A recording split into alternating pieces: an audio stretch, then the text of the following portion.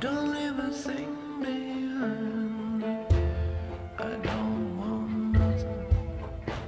I can't use nothing.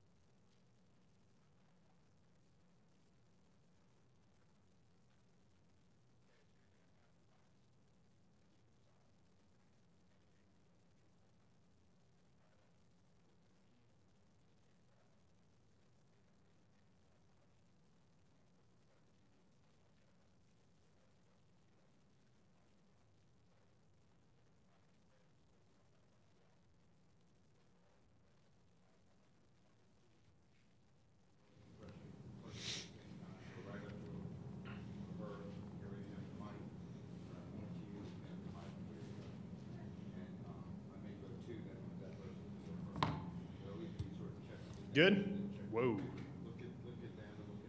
Check 1, 2. Good morning. Press conferences. Check 1, 2, 1, 2. You need me to talk? No, or are you good? Yep. How about you guys? Cameras. Good? And I'll just sort of motion you around. Thank you.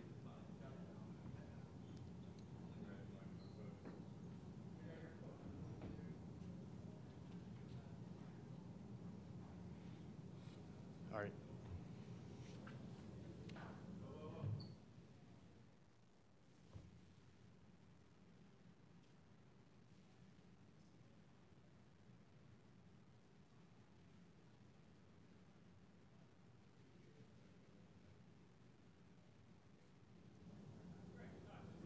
Talk.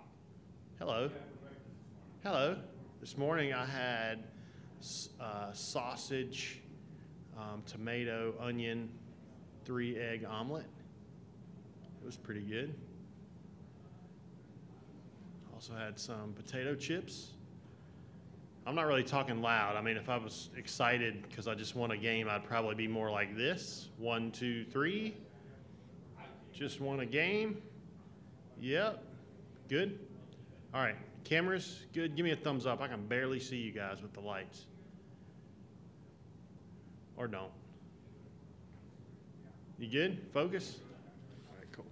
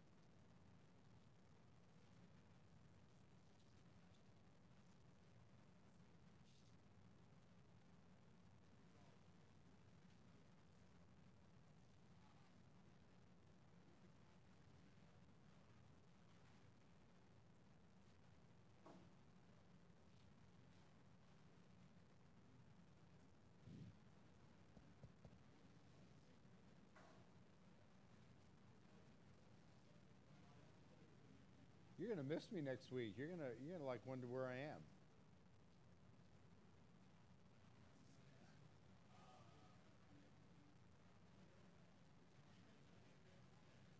Yeah, yeah, yeah. I don't know if are the locker rooms open?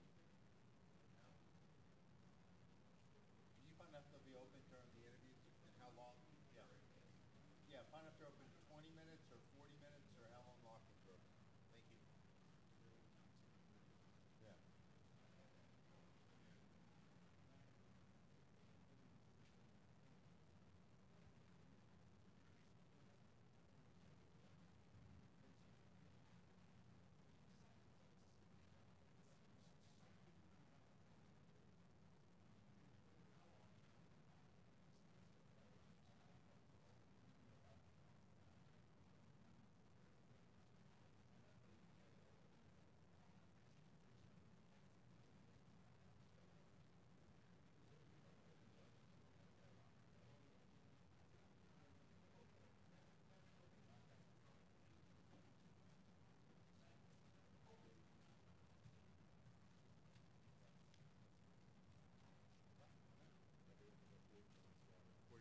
You're open the whole 40 minutes, yeah.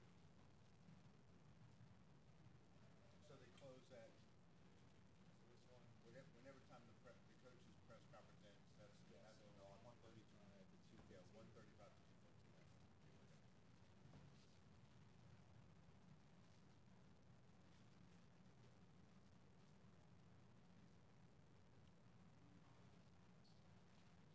We'll be starting at 1:35 with the student athletes from Texas A&M.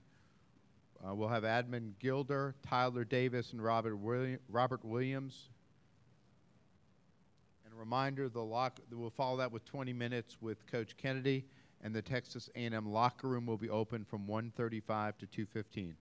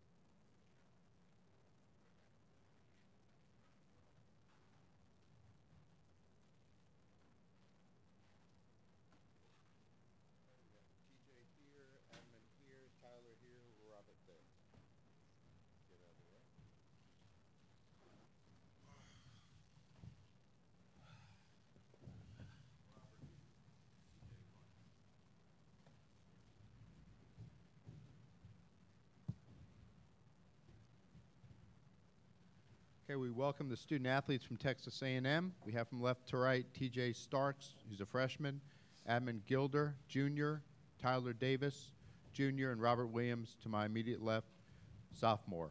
We'll have about 20 minutes. The locker rooms are open now from 1:35 to 2:15. We ask you to raise your hand. Let us get the microphones that Carolyn and Davis are holding. Let us know who you are, who you're with, and please address your question to a specific student athlete. First question right here, second row. Gabe Bach with TexAgs for Tyler and Admon. If you could just take us through the opportunity of going up against the defending champs, basically in their backyard, and the excitement for that. It's a blessing to be able to compete against such a good team, such a great coach. You know, this is what all the work is done for. You live for these opportunities, so we're all excited and we're ready to play. Like Tyler said, it's a blessing to be playing against a winning organization, and so each and every one of us are ready to play, and just give it our best effort.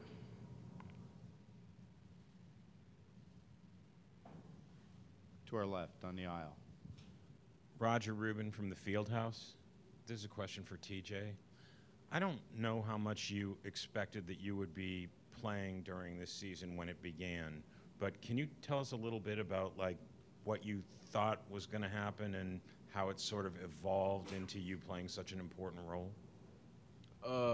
At the beginning of the season, I knew I was going to contribute to the team, but I didn't know that I was going to take on a great role the way I am right now. So I just put in a lot of work, and I knew my time was going to come eventually, so I was really prepared for the moment.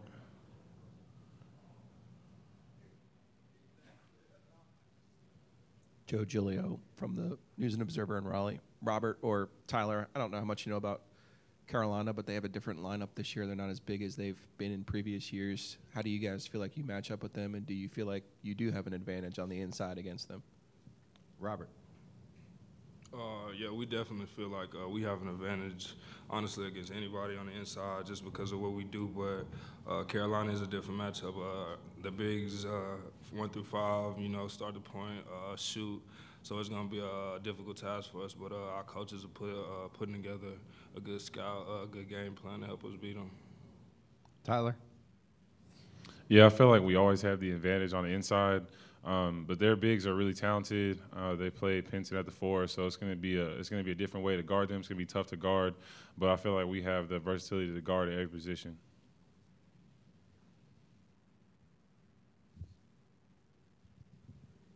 Roger Rubin from the Fieldhouse. For Robert and Tyler, you guys have had a few different starting point guards during this season. Is having the point guard changing? Does that force you guys to adjust, or do the point guards sort of play a particular style and a system? Tell us about adjusting to different guys at the point. Tyler. We play to the system, but I mean, not every point guard is the same. Like TJ, he's a scoring point, but you know, we play to his strengths and he plays to our strengths. I think we do a good job of that. Robert. Like Todd said, TJ the scoring point guard, and with that ability, he opens up a lot of stuff for the team, other guards and us. So we use it to our strength.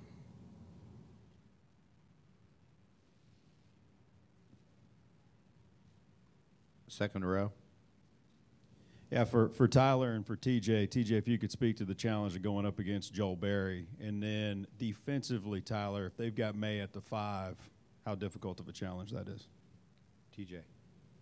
Joel Berry, he's a senior guard, of course.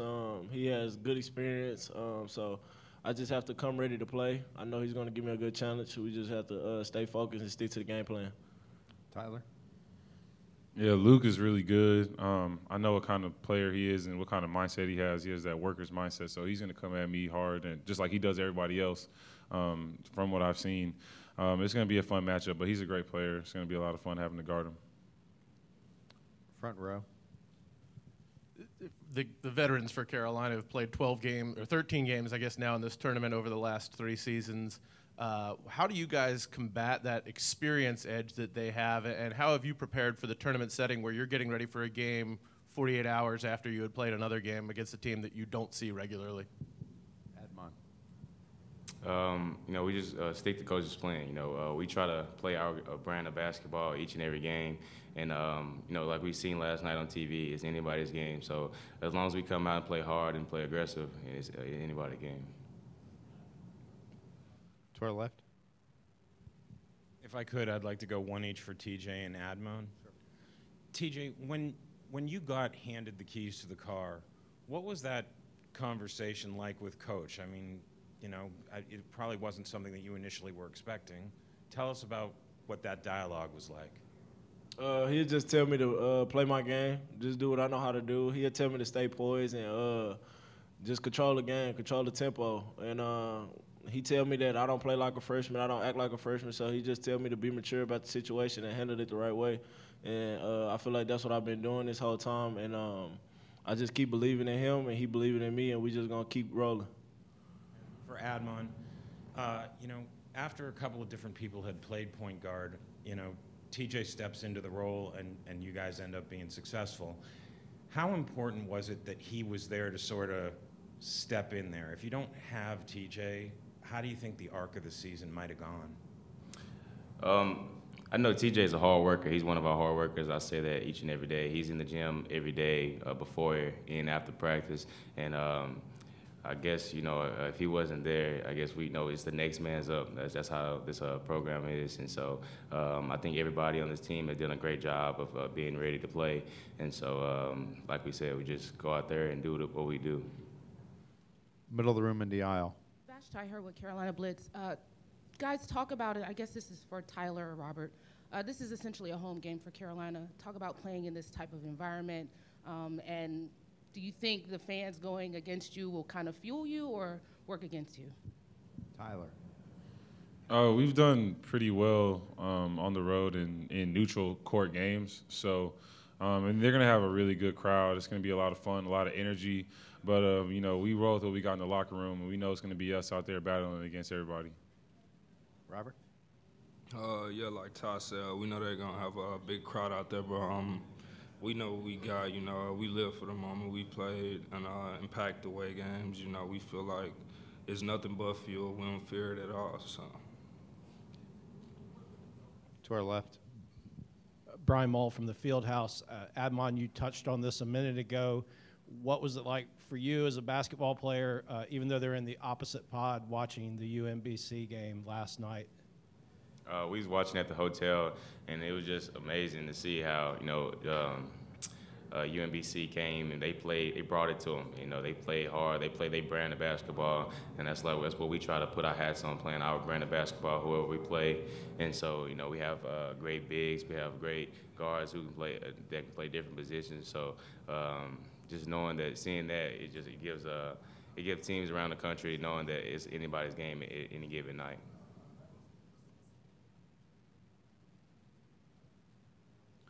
Any other questions for the student athletes? Okay, guys, thank you. Good job. Reminder the Texas A&M locker room is open till 2:15. Coach Kennedy will be here at 1:55 for 20 minutes with him.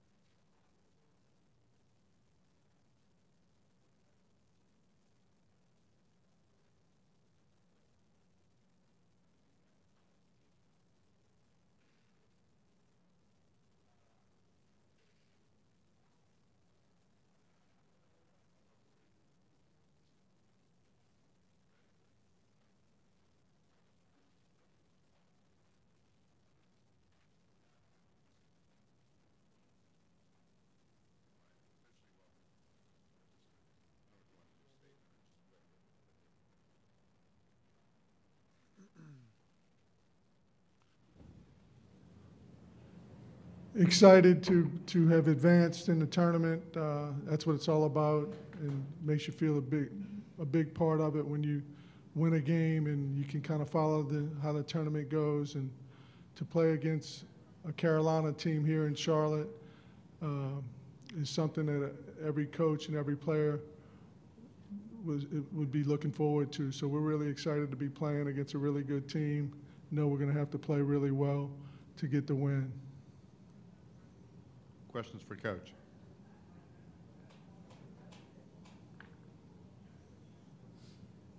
Roger Rubin from the Fieldhouse.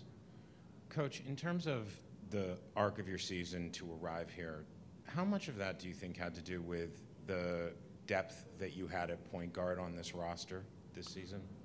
You know, I think we've played a lot of different lineups. We've gone through a lot of different things, and I think just the experience of playing T.J. Starks at the 2 earlier in the year, and he backed up the 1 against some really good preseason teams that we played. He's been in some different. His first start was at Kansas. You know, I think helped get him ready for this moment, and I think that's a good point. I think that's one of the reasons why we're here today, because he's been through some different things, and our team has been through some different things, and we've weathered the storm and been pretty resilient through it.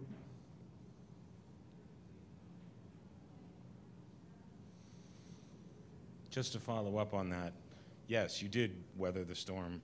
What was it like being the coach in the storm? It wasn't a dream situation, some of the things we went through. It's really one of my toughest years as a coach because we had such great expectations and started off so well.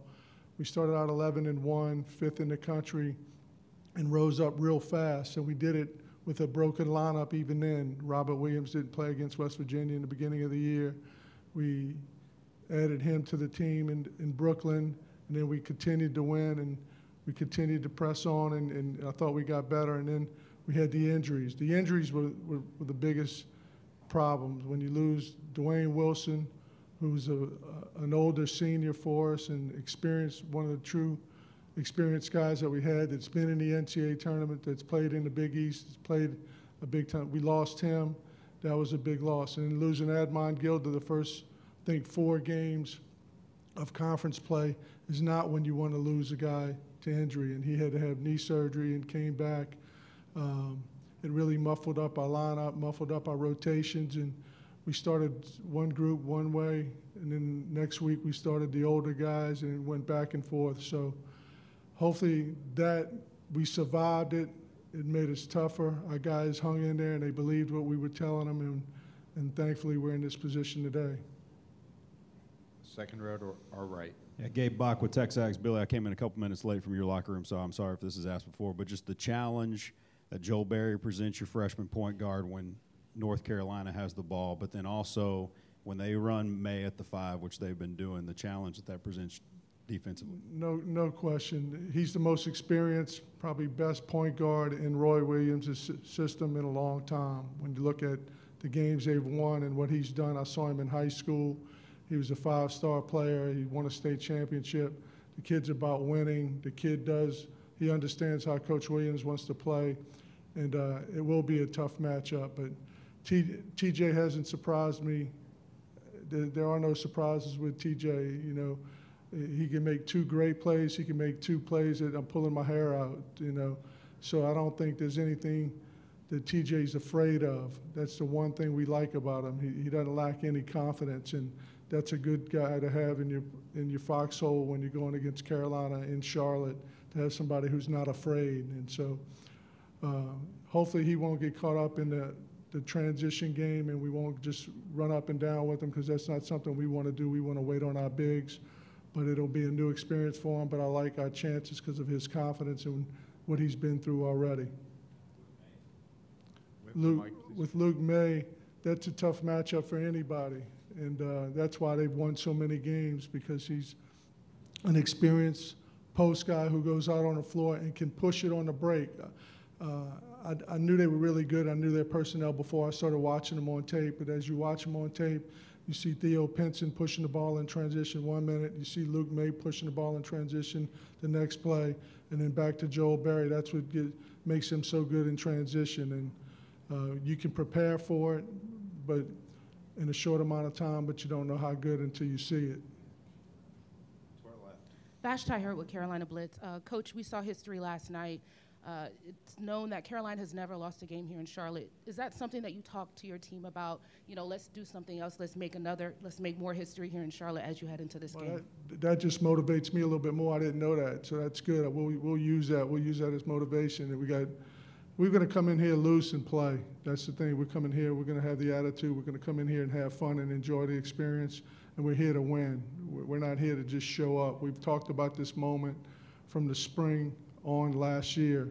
The Final Four is in San Antonio, and we don't want to just go there to eat chips and salsa. We want to go there to play. In order to play, you got to be able to beat Carolina or beat good teams that are in your way. And so we'll use that as motivation. And we know it's a tough task because Coach Williams is a great coach, and Carolina is Carolina basketball. You just know it's going to be a challenge. Last row on the aisle. Coach, Brendan Marks, the Charlotte Observer, you mentioned the challenges that Joel Berry and Luke May present. What about this matchup gives you confidence? What are the things that you like before you go into this next game? Well, we've got 5 guys who can get you double figures anytime also.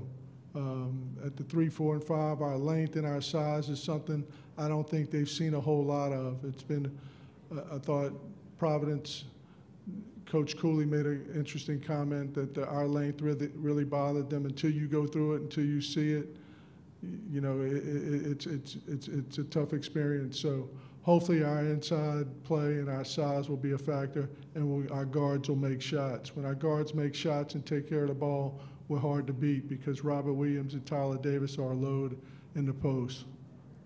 Middle of the room to our left. Hi, Coach. Kiera Luck of Black Sports Online.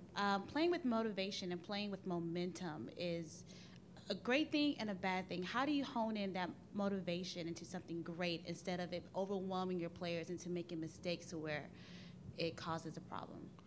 Well, again, you hope your preseason experience and the teams we've played, you look at who we played against and playing at Kentucky and playing against a good Arizona team on the West Coast, Kansas, we've seen a lot of different things, and so you hope your experience prepares you for this moment.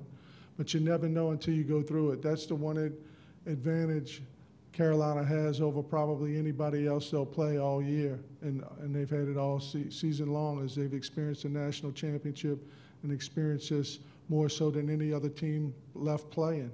So if you're going to get past that, it's good to play. As good as now is as good a time to go through it. On the aisle to our right. Coach, there's only a limited number of hours that you get to prepare for this game. Can you sort of give us an idea about how much of the time is spent focusing on the things that you guys have done and how much of it is taking a look at Carolina and what you can do to them? Well, we do transition defensive drills every day.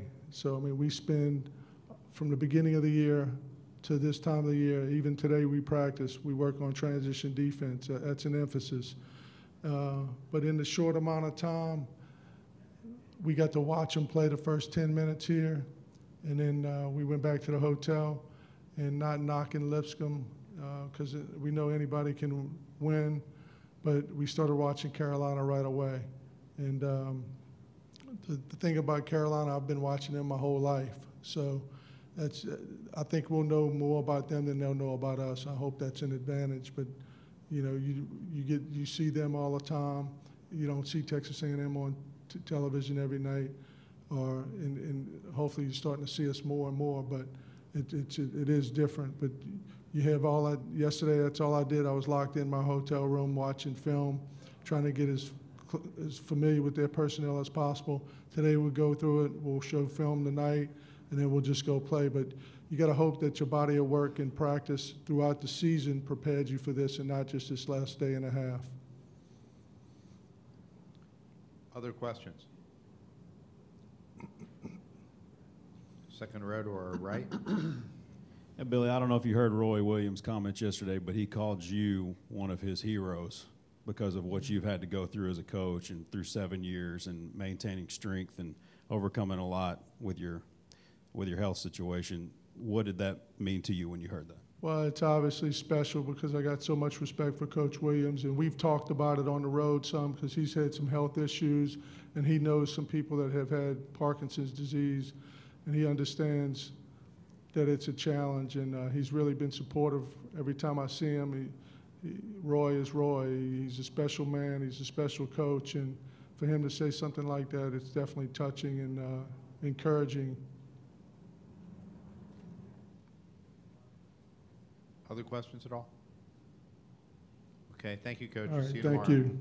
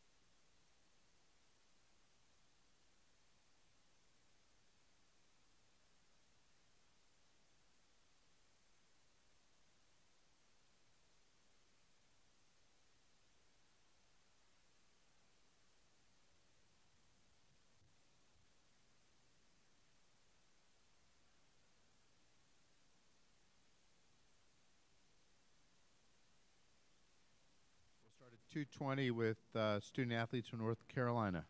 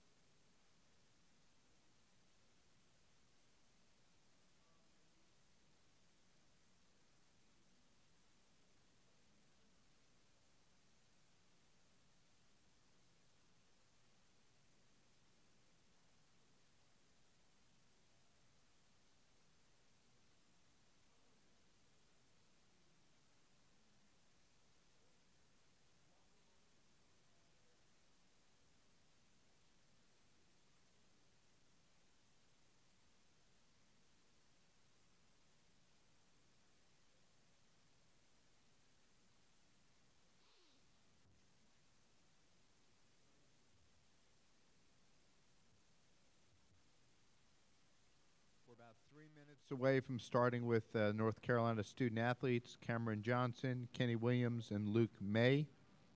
The locker room will open at 2:20, and it will close when we finish the interview with Coach Williams.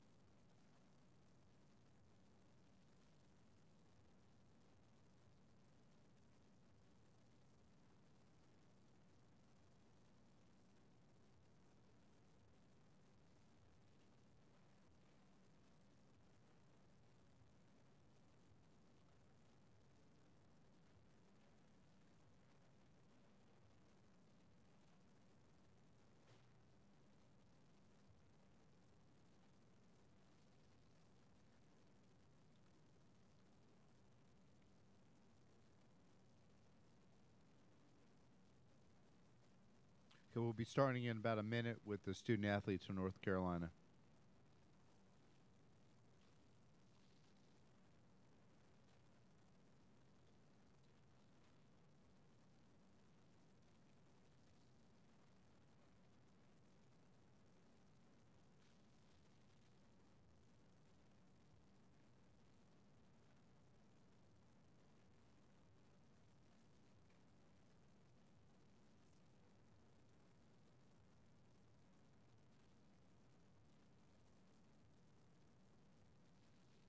Okay, here we go. And reminder, the North Carolina locker room is open. We'll be open until we finish with Coach Williams around 3 or so.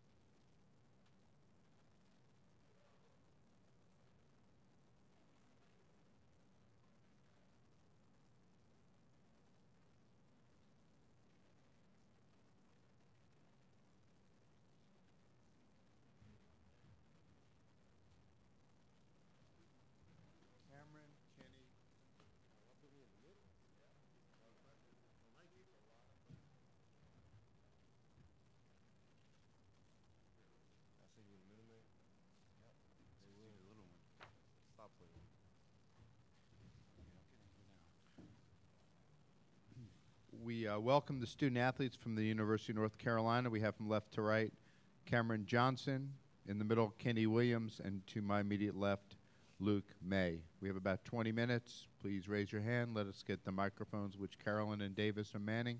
Let us know who you are, who you're with, and please address your question to a specific student athlete. First question, middle of the room to our left. Kiara Luck of Black Sports Online. This question is for Luke. When we spoke last year, you know, you were pretty low-key, and this year is just totally different. Like, I know you can't say that you knew this was coming, but were you ever just sitting there like, you just wait till I get lit and everyone just sees how good I really am? Did you just say lit? I thought I heard that correctly. I thought the biggest thing for me is just kind of being confidence. Really coming off of last year and my end of year meeting with Coach, really just talked about continue to play with confidence and knowing how good you can be. And he gave me all the confidence in the world and the coaching staff. And then just playing with my teammates and having just such a core group coming back, I knew I had to step up a little bit. And I feel like us as a group have stepped up our games and really started to play well at the right time. And I think it's been really beneficial to our success. To the left, middle of the room. This question is for Luke as well. Luke, you have a pretty daunting task coming into this game, going against those Texas A&M bigs. Can you talk about that matchup, please? Yeah, I mean, I think they're both. I mean, all three of them that we've kind of scouted and looked at are both really skilled. They all do different things, but I think we've had experience going against Duke 3 times and having teams like Louisville and Miami who both present a strong front court. But I think it'll be a great test for us. I think we'll be ready for the challenge. I mean, our bigs come off the bench have played outstanding these past couple games, and they'll just continue to play their games and play to their strengths is going to be a big force. Back of the room, middle. Jennifer, Associated Press. Luke, when you came out yesterday, you got the cheer that's usually associated with Luke Kuechly here. This is truly a home game for you. How many people do you have here, and did you feel like the crowd was behind you specifically yesterday? Yeah, I think coming home is definitely a great feeling. I mean, I went home on Wednesday and Thursday to my house. I mean, it was great to see my brothers. Obviously, my one brother's playing baseball, so he's not at home. But just to be home, have that family feel, and came out and didn't play as well as I would have liked. But all that matters is we won, and you get another chance to play on Sunday, and it's going to be a great game for us. Left middle. This question is for Kenny. What is going through your mind when you're shooting your threes? Like, when you're feeling it, like, I see the look on your face and how, like, you get your swag whenever you get in your groove. What's going through your mind at that time?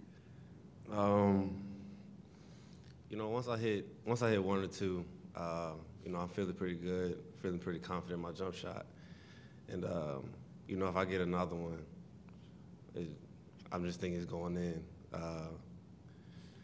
You know, it's once I hit 2, 3, 4, yesterday I hit 4, at that point, I'm feeling it. And I think everybody else knows I'm feeling it also. And I think they look for me a little bit more. But, it's the same whether I miss 2 or make 2.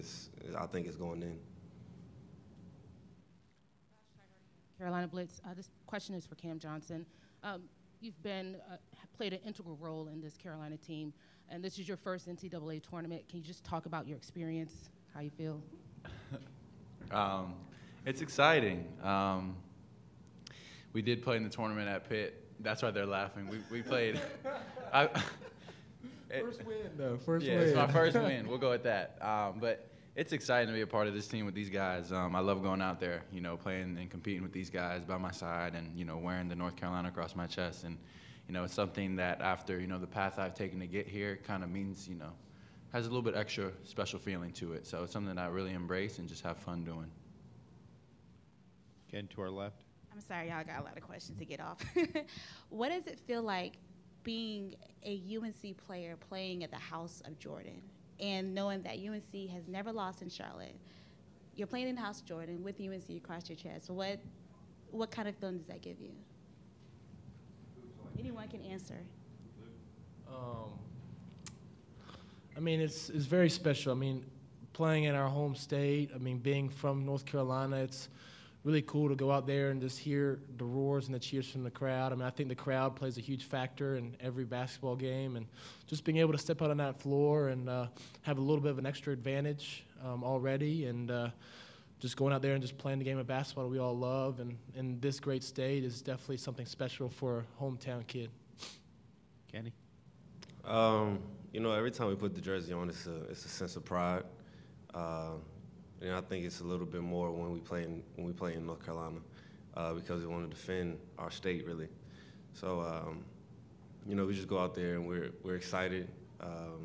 We ran out. You guys heard the crowd, heard the reaction, and that pumps us up a little bit more, knowing that we have that many people in the crowd with us. And like I said, that it's just that sense of pride when we put the jersey on. Cam? Yeah, I really agree. I think it gives us a good home feel. A lot of Carolina support in the crowd, and you can just see it all over when you look around. And it really kind of picks us up, helps us along. I really think a crowd can make an impact in the game, and it's pretty positive, to have it in our home state, in the House of Jordan, like you said. So, just this stage means a lot, and to be closer to home, to, play in a game with so much significance and so much, familiarity is really special. Back of the room, last row. Brendan Marks, Charlotte Observer. This question's for all three of you guys. Virginia better than anyone. Played him in the last game before the tournament. How surprised were you watching last night? What was that like for you guys? Did Coach say anything to you about that game? Kenny? I was actually really surprised. UMBC did a great job doing what they wanted to do, driving and kicking. And then they knocked down their shots. I think they were 50% from 3, so they executed their game plan perfectly. And, it was just surprising to see Virginia give up that many points on defense, honestly. I would agree with Kenny. I felt like Virginia coming into the tournament was the hottest team out of anybody. And, obviously to lose Hunter was really huge for him. He's great on the defensive end, really makes a lot of key plays for him offensively. But, when you get to tournament time, everybody could be their last game. So, you got to give everything you have, and UMBC just played better, and that's what it comes down to. Cam? Yeah, it surprised me, definitely, but I think UMBC just did a great job of, attacking and scoring, and it was their night. They hit a lot of shots. Virginia's definitely, they're a great team. They proved that all throughout the year, and it's just crazy. It shows you anything can happen in March. Other question for the student athletes? Middle aisle. Are any of you familiar with any of the UMBC players? For none of their names or anything in the junior ranks or anything? Coach Odom was at Charlotte when I was going through the recruiting process, and he was an unbelievable assistant coach. Him and Coach Major really came and watched me play a lot. And being from North Carolina, you really got to know him and the staff really well. And I was just so excited for him to have that opportunity to really play on such a big stage and be successful. Was really cool to see. Cam or Kenny, any connection? Jerry's Lyles was at VCU before he went there, so I mean I didn't get to know him really well, but you know I had spoken to him a couple times. So you guys have this opportunity all the time, every year. You're expected to be on this stage. What do you think it means to those guys to first make the tournament and then pull off history?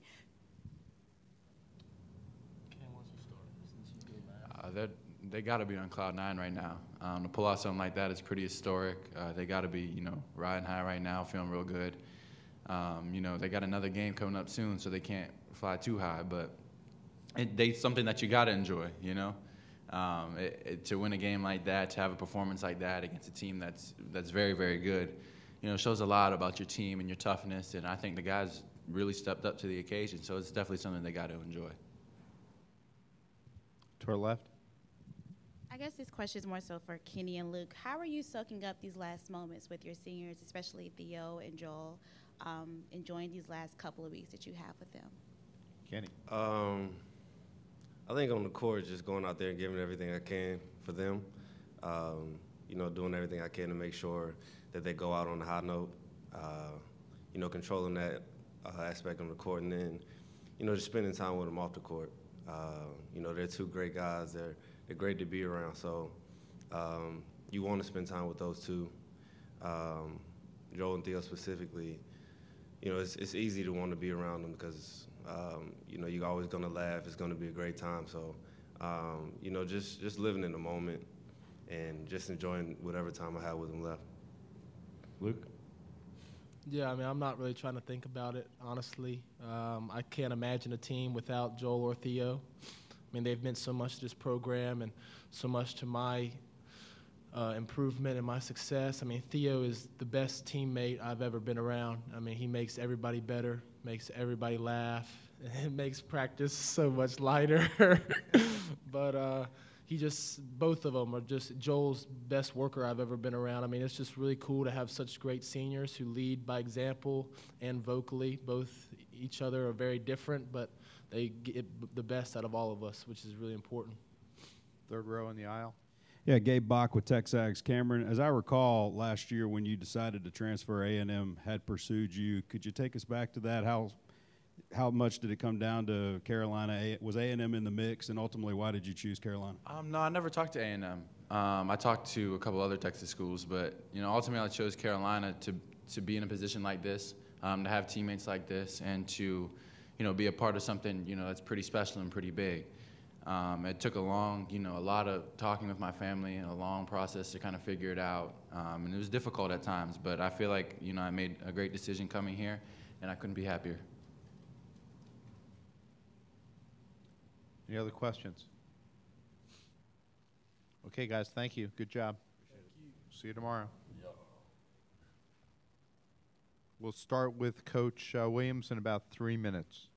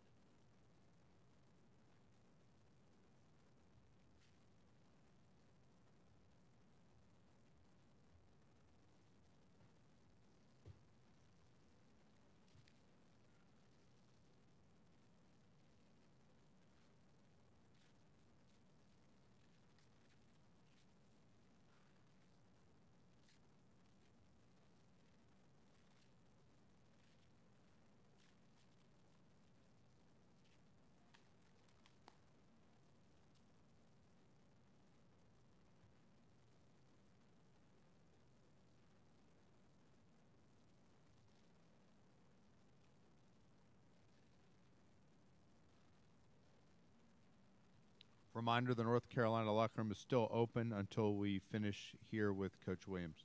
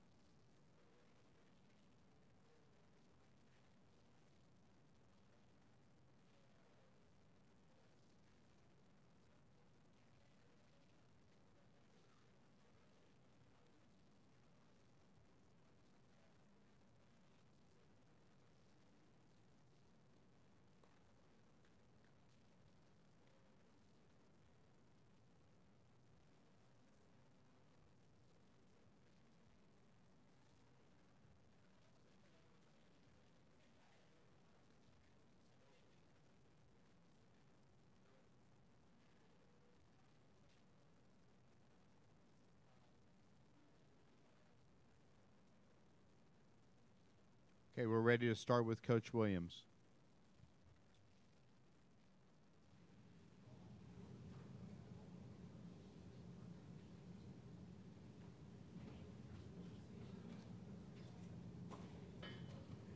Hey, Coach. See ya. Thank you very much. Are we ready?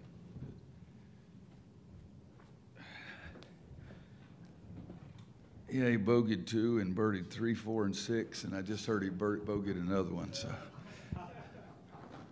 and that shot that he hit on the par 5s, I thought that was the right play before I left the room. Is that enough? Golf or basketball? Yeah.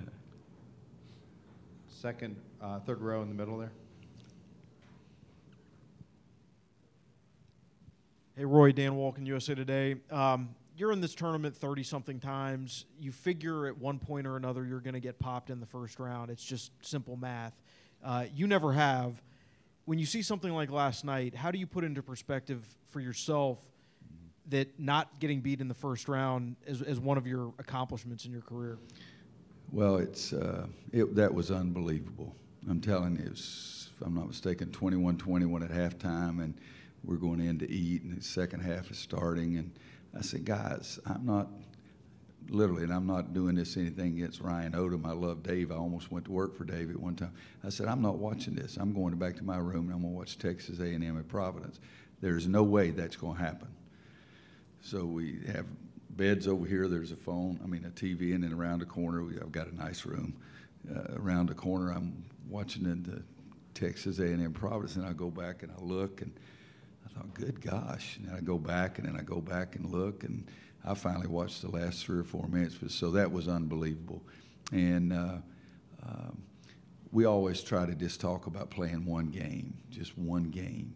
I've never spoken to our guys about, okay, we're a 2 seed and they're a 15 seed. I don't really think that I've ever said that to them. I said the better we play, the better seed we get, the better chance we have of continuing. Last night I saw the thing up on the TV, and I really try not to get caught up in any records or anything like that. But that's one I've been very proud of. I thanked the team in the locker room. I said, hey, thanks, that's a pretty good streak. We kept it going. But because when I saw it up there at 28-0 in the first round, and I know when we tied Coach Smith's record, I think his was 17 or something like that. So it's something I've been proud of. But other than that, I really don't get caught up in those record kind of things. I can tell you all 5 times I shot 69 and those kind of things. But so to answer the part of it about saying it to my team, I always try to prepare them. I did tell them this, that I may miss the year 2002. We were in St. Louis. We were 1. Holy Cross was a 16, and they had the lead with 5 or 6 minutes to play. And we came back and won. And then the next game, Kirk Heinrich had hurt his foot in the Holy Cross game, and he's sitting on the end of the bench with his leg up in there in the ice, and I didn't know if he was going to play. And we got off to such a great start against Stanford. We had them 18-0.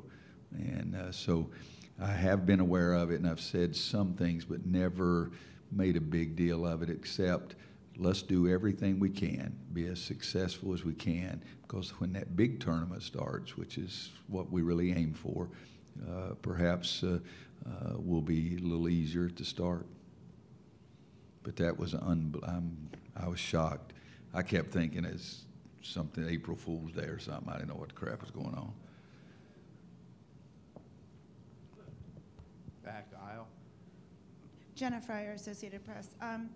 You recruit kids that expect to be on this stage, and they are accustomed to playing and enjoying these moments. What do you think the UMBC kids are feeling right now and going through? And how, as an educator and as a coach, how special is that, do you think, to see those kids have that one chance? Yeah, that's the beauty of the tournament. I mean, it's hard on coaches. One game bad, you're gone.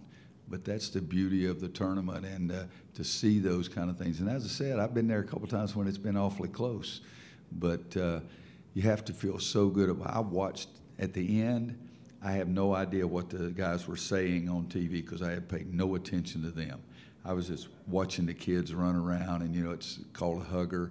You don't care how smelly or sweaty somebody is. They just run and hug each other, and seeing the people in the stands and the people they identified as parents. I was really looking to see if they'd show Dave Odom, because he has been a good friend for a long time, a North Carolina guy. And then the other thing is I was almost as stunned by the way Coach Odom handled himself. He was so dadgum guy. I said, Jesus Christ, son, do you realize what just had the heck happened? I'd be running around acting a little crazy or something. But I was really impressed with how he handled it. But the kids, and I've said many times, and I get corny at times, but that's the biggest thrill in coaching is seeing the looks on your kids' faces when they've accomplished something really important, and especially if it was really hard to do. And that's, you know, in basketball, that's Chaminade against Ralph Sampson. I can't even think of anything else that's close to that. So those UMBC kids, they had a tough time going to sleep last night, and so did Coach Odom too. He had to go inside and scream or something. Third row. Roy, Aaron Beard, AP. You said to this group, if they were going to play the small lineup, they had to rebound if they wanted to stick with it. And you guys are second in the country in rebounding margin, maybe in a little bit more unconventional fashion with how you guys go after it on the offensive glass. Did you think this group could ultimately rebound as well as they have? And does anything change when you're going up against a team with that much size? Well, I'm mad because we're number 2. We were number 1 for a while, you know, so I got on them for losing that lead kind of thing. But I've heard, Aaron, you've heard me before, I think it's the most critical factor in the game, the way we play. Now, maybe somebody else plays it different or they can convince themselves, but I knew that we would be a real good rebounding team, because if they didn't rebound and didn't box out, they weren't going to play. I'd find 5 guys that would.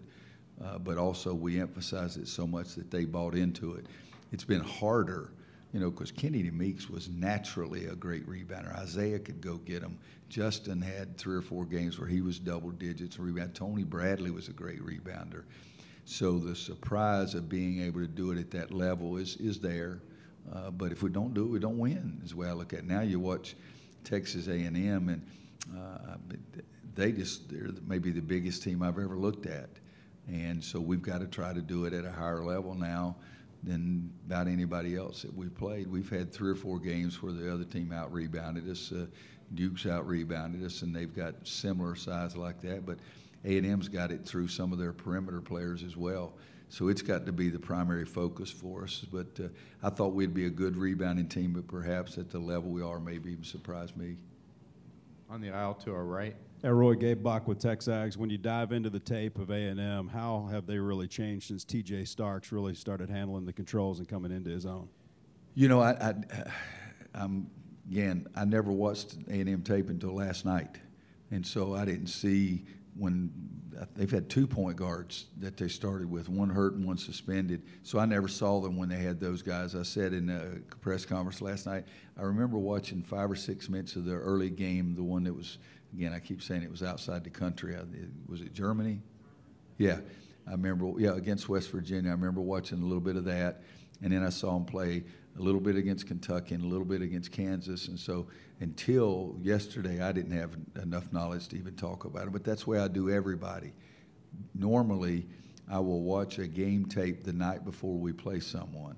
Now, with Lipscomb is a little different. I knew Sunday that we were going. So I'd watched 3 full games on Lipscomb.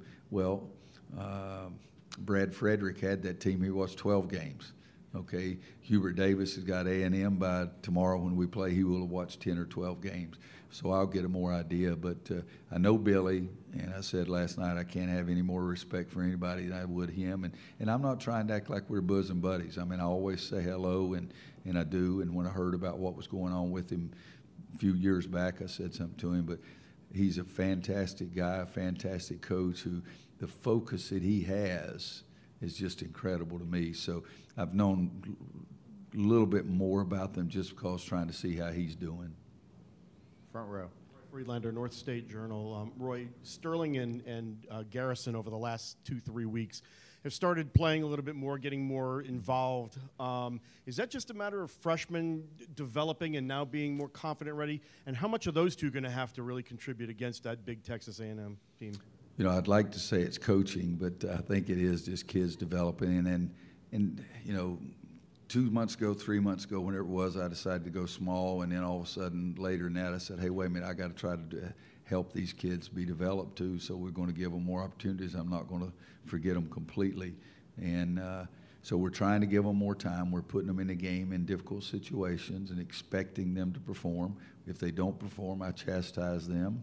If they do perform, I pat them on the back, but we give them more chances. But what they've done so far has been good.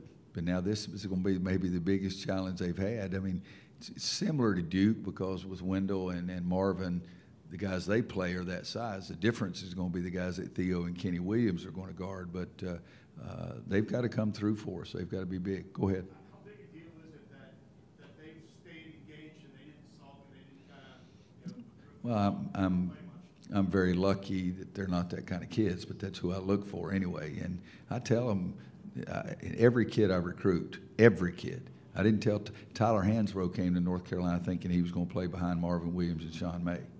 Every kid I recruit, I tell them it's going to be hard, and I am not a nice guy. I am going to be hard on you. I'm going to push you more than you've ever pushed. So that part of it I don't really get into. Second row right in front of you, Coach. Joe. Joe Giglio with the News and Observer. For all these years, teams have tried to solve your size. Is there anything you picked up from them that you can try to solve Texas A&M size? You know, teams have tried to spread us and milk the clock more is the way they've gone after us over the years.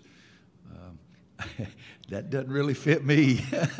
I don't really think that I could do it. But the other way they've done it is when we've driven the ball to the basket, they blocked every shot. So we've tried to make sure that we stop a little short. But no, their size is impressive. I just did an interview with Coach Thompson's group, and he said it may be the biggest group team that he's ever seen.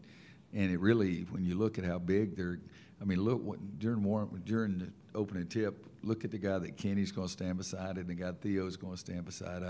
Their big guys are as big as some of the other big guys we're playing against, but their perimeter guys are a lot of size. So you got to get them off of you before you try to take an outside shot. So you got to create some space with your dribble. You got to try to take them to the basket and go right out by them and not try to stretch it out, because against a shot blocker, if you go doing all this dipsy-do stuff and stretch it out, you just give them space to find it and block it. We got to hope that we can get them in foul trouble and get down to some of those other guys. But they're here because they're really good, and hopefully we're here because we're really good too. But I didn't sleep really well last night, and it wasn't just because I was excited about us winning or stunned by Virginia. I was sort of watching that tape right before I went to bed. I have about enough time sleeping, and they added to it last night. But we are not going to spread it and hold it, though. I'll just give you a clue. Phil Orton from WSOC here in Charlotte. Luke said that when his shot's not falling, you stay on him about remaining involved in the game in other ways. What is your message to him when you see maybe he doesn't have it? You know, some things are not meant to be shared with everybody. I chewed his butt out last night. I said, you're one of the best players in America. You're first team All-ACC, third team All-American. Just be Luke. Quit worrying about things. Just play basketball. But sometimes I get a little more heated with him. And last night I kept him out a little bit because I wanted just to see if I could get him simmering over there a little bit. But he can't beat the world by himself. And I love kids who care. And Luke May really cares. And I don't have to coach Luke very much. Just push him a little bit and with a little finger, and that's about it. Middle of the room to our right. Richard Kroom, Bryan College Station Eagle. Coach, you guys have had a lot of highlights. A&M hasn't had as many in NCAAs. One of them, though, was beating North Carolina in 1980. I believe you were a student grad assistant or assistant coach. Do you remember that game at all? Part-time assistant. Part-time assistant means full-time job, part-time pay. I remember that very well. So you remember that part. Do you remember any of the game? I remember that very well. I'll give you a trivia question. Have you ever seen a game where you have the last shot to win the game and lose by 17 or 19? Because that was that game. Was it 17? So we had the last shot to win the game in regulation and missed it, and they beat us by 17. I remember that game, yes. Walking out of the gym in Denton, Texas, and Eddie Fogler looked at me and says, we got to get to Albany, New York. There's a guy named Sam Perkins up there that we need to help us. Roger Rubin from the Fieldhouse. Roy, does Manley have an increased role for tomorrow because of his size? Not really. I mean, what I do is I put him in first or Garrison in first, and whoever plays the best the first time we get in there, they get a little more time. Last night I thought Sterling defensively would help us a little bit against Marbury, because make it more difficult. But Garrison got in, had 3 assists, and did some good things, so we went back with him first. So it's a go by the seat of the pants kind of thing. I didn't like the way Sterling, there was a screen and roll, and I didn't like the way he got back to the roll guy, and so I took him out and put Garrison in the first play. Garrison did it well, but when I put Sterling back in, he got like 3 rebounds in a row. So it's more of a seat of the pants kind of thing. Again to our left. Coach, Cam said yesterday, he had 7 rebounds yesterday, but he said late in the game you pulled him one time because he didn't crash the boards. And he said maybe one of the biggest adjustments about playing for you is that constant mandate of never letting up. Even a guy like him, he's got 7 boards, he's banged up, but he didn't do it one time when you pulled him out, being a constant reminder. How has he handled transitioning into dealing with the mandate that you give these guys, regardless of what the circumstances are? Well, he dealt with Jamie and he dealt with Kevin. Now he's dealt with me. He's dealt with 3 Stooges. Maybe I'm the worst of the 3, but he's already done it. And he's in a demanding family. His dad has pushed him, and he pushes himself. But he's dealt with 3 different personalities in 4 years, because he redshirted 1 year. But I'd already taken, I think I'd taken Kenny out for that reason once as well. I exposed and said it straightforward to Cam about it. I took Cam out because he didn't go to the boards. Because in the first half, I was really ticked because Luke May shot the ball twice. And I got 4 guys standing outside the 3-point line, and not one daggum guy went to the board. And that happened twice. So I ripped all of them at that point, and I felt like that should be enough. And the one that I took Cam out was in the second half. But I'm not going to tell Luke May that you can't shoot, because we don't have anybody rebound. Those other guys better get their butts up there and rebound also, because Luke's our best percentage shooter from 3 and maybe our best from overall as well. But his doesn't go in all the time either. Somebody's got to go rebound it. And if I'm not mistaken, we were up rebounding-wise like 3 or 4 in the first half, and I think we ended up being up by 18 or 19. Middle of the room aisle. Yeah, Roy, the last couple of years you've been to the tournament, your program's been under scrutiny for things that happened off the court. Mm-hmm. Has life returned to normal this year? And especially given the context of all the other things going on in college basketball, has that been nice for you that you haven't had to deal with that? It really has been. For the last 3 or 4 years, I've been on record as saying the kids and my time on the basketball court with the kids has been, I'm not trying to be too dramatic, but it's been my salvation. If I hadn't had those, I would have gotten out the door. But I felt like I needed to stay and see the thing through. I didn't feel like I had anything to do with it. But boy, those kids really made me feel good about being with them.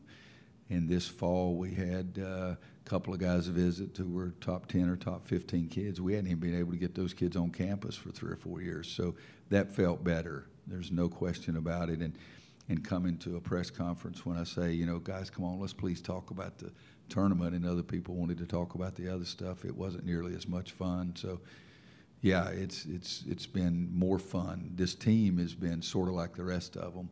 They've really been a salvation for me, even though I've been having more fun anyway, so it hadn't been needed as much. But, no, you're exactly right. I think you said pleasant.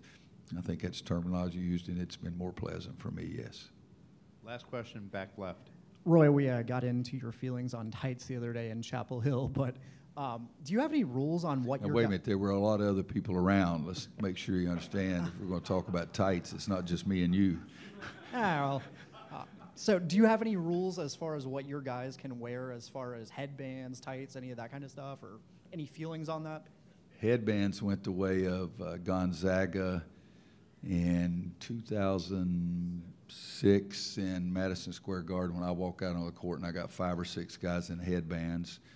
We got beat, we stunk, and there's never been a headband and never will be another headband on a North Carolina player, period, the end.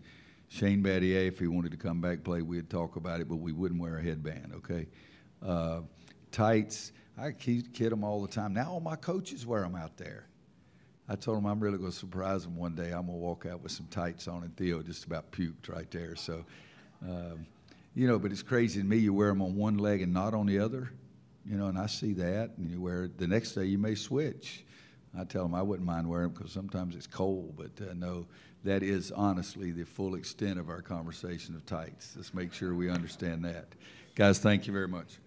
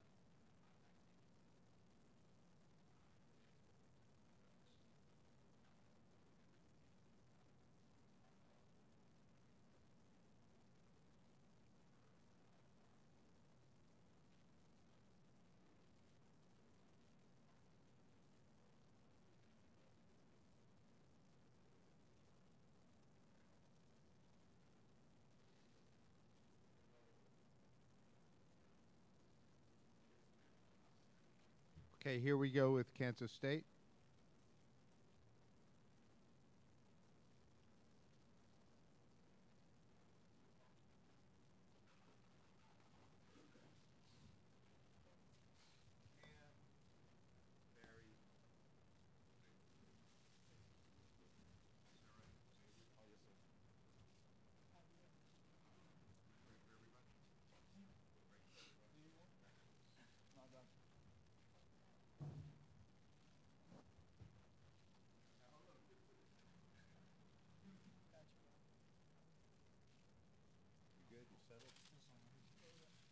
Okay, we welcome the student athletes from Kansas State. We have from left to right Xavier Sneed, Barry Brown Jr., and Cam Stokes. We have 20 minutes. The locker room is now open. We'll be open until we finish with Coach Weber. First question to our left, and please address the question to a specific student athlete. Okay.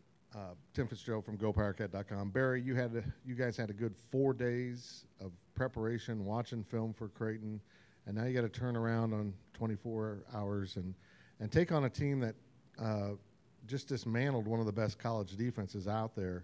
What are your early thoughts on this, and how do you approach this? And Xavier, if you could pipe in on this too, with getting ready for this game. Well, they're a great team. They share the ball really well, especially in transition. Got to kind of get it out. Got a lot of different guys that can bring the ball up. But the quick turnaround is something we're kind of used to. We had the Big 12 tournament. We've had games during the regular season when we had the one-day turnaround or play back-to-back days. So, it's nothing that we haven't seen before. Xavier?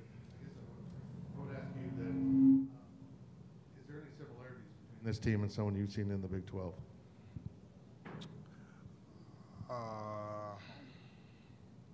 Definitely Oklahoma. Get up a lot of threes quick, especially in transition. And they're a fast-paced team, so I definitely say it's similarities to Oklahoma. First row right in front of us. Yeah. Cam, Matt Hall, K-State Online. I'm curious if you specifically can walk through the emotions of last night. You get that win, and you know you're moving on to the second round, and I'm sure it's a great celebration. And then at what point do you realize what's going on in that Virginia UMBC game and just what the evening was like for you guys?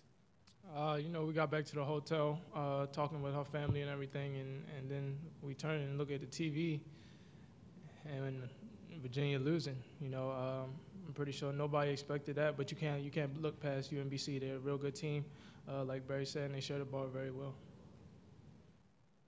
Barry, would you be expected to match up on Lyles? He's obviously played really well. He played well against Virginia. And, he had the big shot in the conference tournament to win that. You expect to be matched up against him, and have you watched tape on him? I watched tape on him already since last night when I found out we were going to play him, because that's going to be my matchup. That's the guy I'm going to be guarding for probably most of the game, just trying to see where he picks his spots, what he likes to do, and how he likes to score, how he likes to help his team win. So I've been watching film on him since last night, and with the scouting report tonight we're going to have, hopefully I can shut him down. Second row to our right. David Smale, Topeka Capital Journal. For any of the three of you, the country's going to be rooting against you. They're going to be rooting for Cinderella. What's your mindset going in saying, hey, story time's over, this is basketball? Xavier? Just come out here and play our game, be focused and be prepared, and I feel like we can come out here and get the W. Barry? We know that everyone's kind of looking for that Cinderella story, and we're just going to keep playing K-State basketball like we've been all year, not worry about who they beat or what happened yesterday or 2 days ago or whatever. We're going to come out and play K-State basketball and respect our opponent and play in hopes to win. Cam? You just can't look past UMBC, especially in the tournament. Anything can happen. So you just had to prepare for them and get ready for the game. Middle of the room. Blair Kirkhoff with the Kansas City Star. Cam, this is for you. You're a Baltimore guy. What did you know about this school, this program, growing up and coming out of high school? Growing up, they recruited me. I know some of the players that's there. Everybody's seen that they play fast. I knew that. And, they're a real good team. They got some guys in this year that can do a lot of good things. So we just got to be ready for that game tomorrow. Second row right. Cam, are you surprised by the contribution the last couple of games by Mike McGurl? Where does confidence come from? What do you expect from him moving forward? I'm not surprised at all. He showed that in the Big 12 tournament when he came in the game and made some good plays. And, he's prepared for it the whole year. So I'm not surprised at all. Front row to our left. Barry, they like to spread the floor, dribble, penetrate. Do you see any similarities in how they attack with their guards, attack the rim, kind of like what you guys do? Yeah, I mean, they like to get in the lane and kick, a lot of rope action, just trying to make the next defender help and trying to get wide open threes. I know they shoot a lot of threes. It's a big chunk of their offense and a big chunk of their points, game in and game out. So we just have to contain, play some good individual defense, but still have our brothers back when they get beat, have hard, high closeouts, make them put on the floor, and not get those wide open threes. Third row. Cam, just curious, their point guard, KJ, is 5'8", 140. You don't really see that too much at the Division I level, quite frankly. What do you think about him as a player? Why is he able to play with the big boys of Virginia? And would it be possible for you to post him up low, given the size advantage? I mean, that's all within our system. I'm gonna make plays. We're still running the system. He's a good player. That's obviously why he's at the Division I level. And you can't look past him, can't underestimate him. He's capable of a lot of things, and he works well with their team. Front row. Yeah, X, this is for you. I'm curious, how different is your role from the 3 to the 4 spot? Is it significantly different, and which one do you enjoy playing more? Interchangeable, really. I played the 4 a lot last year as well, and it's just nothing really different for me. And like playing to different teams like this, that space out the floor is just a little bit easier for me. So I feel like it's better for the matchups for us. Back right. Roger Rubin from the Fieldhouse. This is for Barry. Forgive me if this was like one of the first questions because I arrived a little bit late, but I think that 9 seeds make it to the Sweet 16 maybe 4% of the time. Of course, usually there's a number 1 in the way. How do you guys look at this opportunity to maybe get into a Sweet 16? It's a big-time opportunity for us. But we still have a team in our way right now. We're not really looking towards a Sweet 16 because we have to worry about the 32 that we're in right now. UMBC is in our way, and all our focus, all our efforts and energy is on beating them.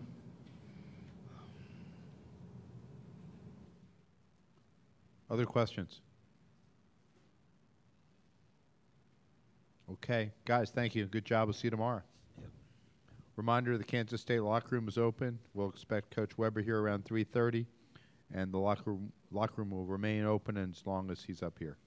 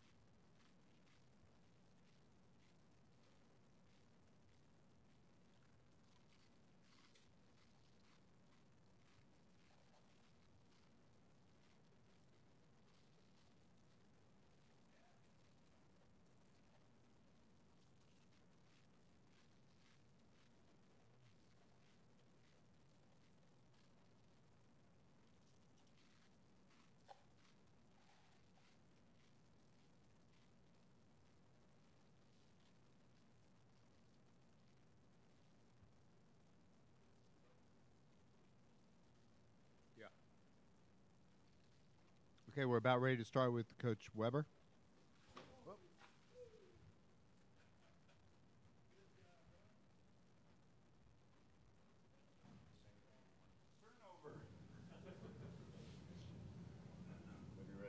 All right. We'll take questions for Coach Weber.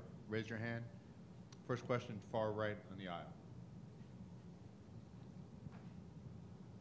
Oh, sorry, Coach. Coach, just first your reaction. I mean, I don't think anybody really expected to see what happened there with UMBC last night. And, you know, I'm not sure if you guys were already scouting Virginia film or what was going on, but what was your reaction to what happened and your thoughts heading into Sunday? Well, obviously it's history. It's never been done before. And not only, you know, when you think about the magnitude of it, how Virginia's year and how they dominated what I guess, you know, we feel like we had a good conference, but obviously they had more teams in the NCAA tournament, and they won the league and won the tournament and, you know, played at such a high level. Obviously they lost an important player, but you think they'd be able to survive that. But, you know, they didn't. You know, I told our guys that the best team on the court won. You know, they controlled the whole second half. And, you know, I kind of beforehand, you know, motivation stuff, you know, when we talked about our bracket, I said, well, Virginia's really not that good. And the coaches looked at me like I was crazy. So last night, after, you know, it was kind of a neat situation. We were at UMBC Suites, and we had all our fans, family, our players. They're all kind of watching the game when we got back, and you know, lots of cheering and stuff. And I just made sure we got them together, make sure that we understand how good they are. And, you know, we got a big challenge in front of us tomorrow night. On the aisle, middle of the room. Yeah, Bruce, Dan Wolken, USA Today. I don't know if the parallel is exact, but, you know, back in 2002, you know, nobody really knew who you were. You beat Texas Tech, Georgia in the tournament. How did that change your career? How did that change your life? And can you sort of sympathize with what Ryan has gone through the last 24 hours? Well, it's, you know, one, they got back really late, and, you know, so many things going through. I'm sure he did. I know one day I did 25 different interviews, radio stuff and different stuff. And at that time, you just say, hey, yes to everything. You know, you want some exposure for your program, and, you know, you got to give him credit. And, you know, but he's been around it. Obviously, I've known his dad forever. He's been around high-level basketball program, high-level players. He's been through the tournament, and I'm sure he'll handle it well. But it is daunting. And when you do something like that, you know, everybody wants to talk to you and have a piece of you. And you know, and I told our guys, the most important thing for us, we got to be prepared. We can't worry who we play. We got to be worried about our preparation. Front row. Yeah, Coach. Matt Hall, K-State Online. You said a couple times this year about Mike being kind of the surprise of the summer.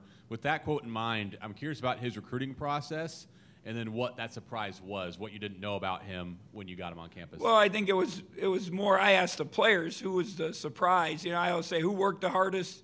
Kind of, we always have our summer-ending meetings and, you know, go through some stuff and, you know, who worked the hardest, who's made the most improvement, who's been the biggest surprise. And, you know, to the man, you know, that every player said Mike McGurl was a surprise. And, you know, I guess they didn't, you know, part of it, again, is recruiting. They didn't know much about him. There wasn't as much hype. Coach Fraser kind of, you know, discovered him. We watched him that summer before his senior year. He had some recruitment, but not high level. He had picked up. He had a really good summer. It got better and better. We loved his explosion, his athleticism. He's got a little bit of cockiness to him, as you saw last night.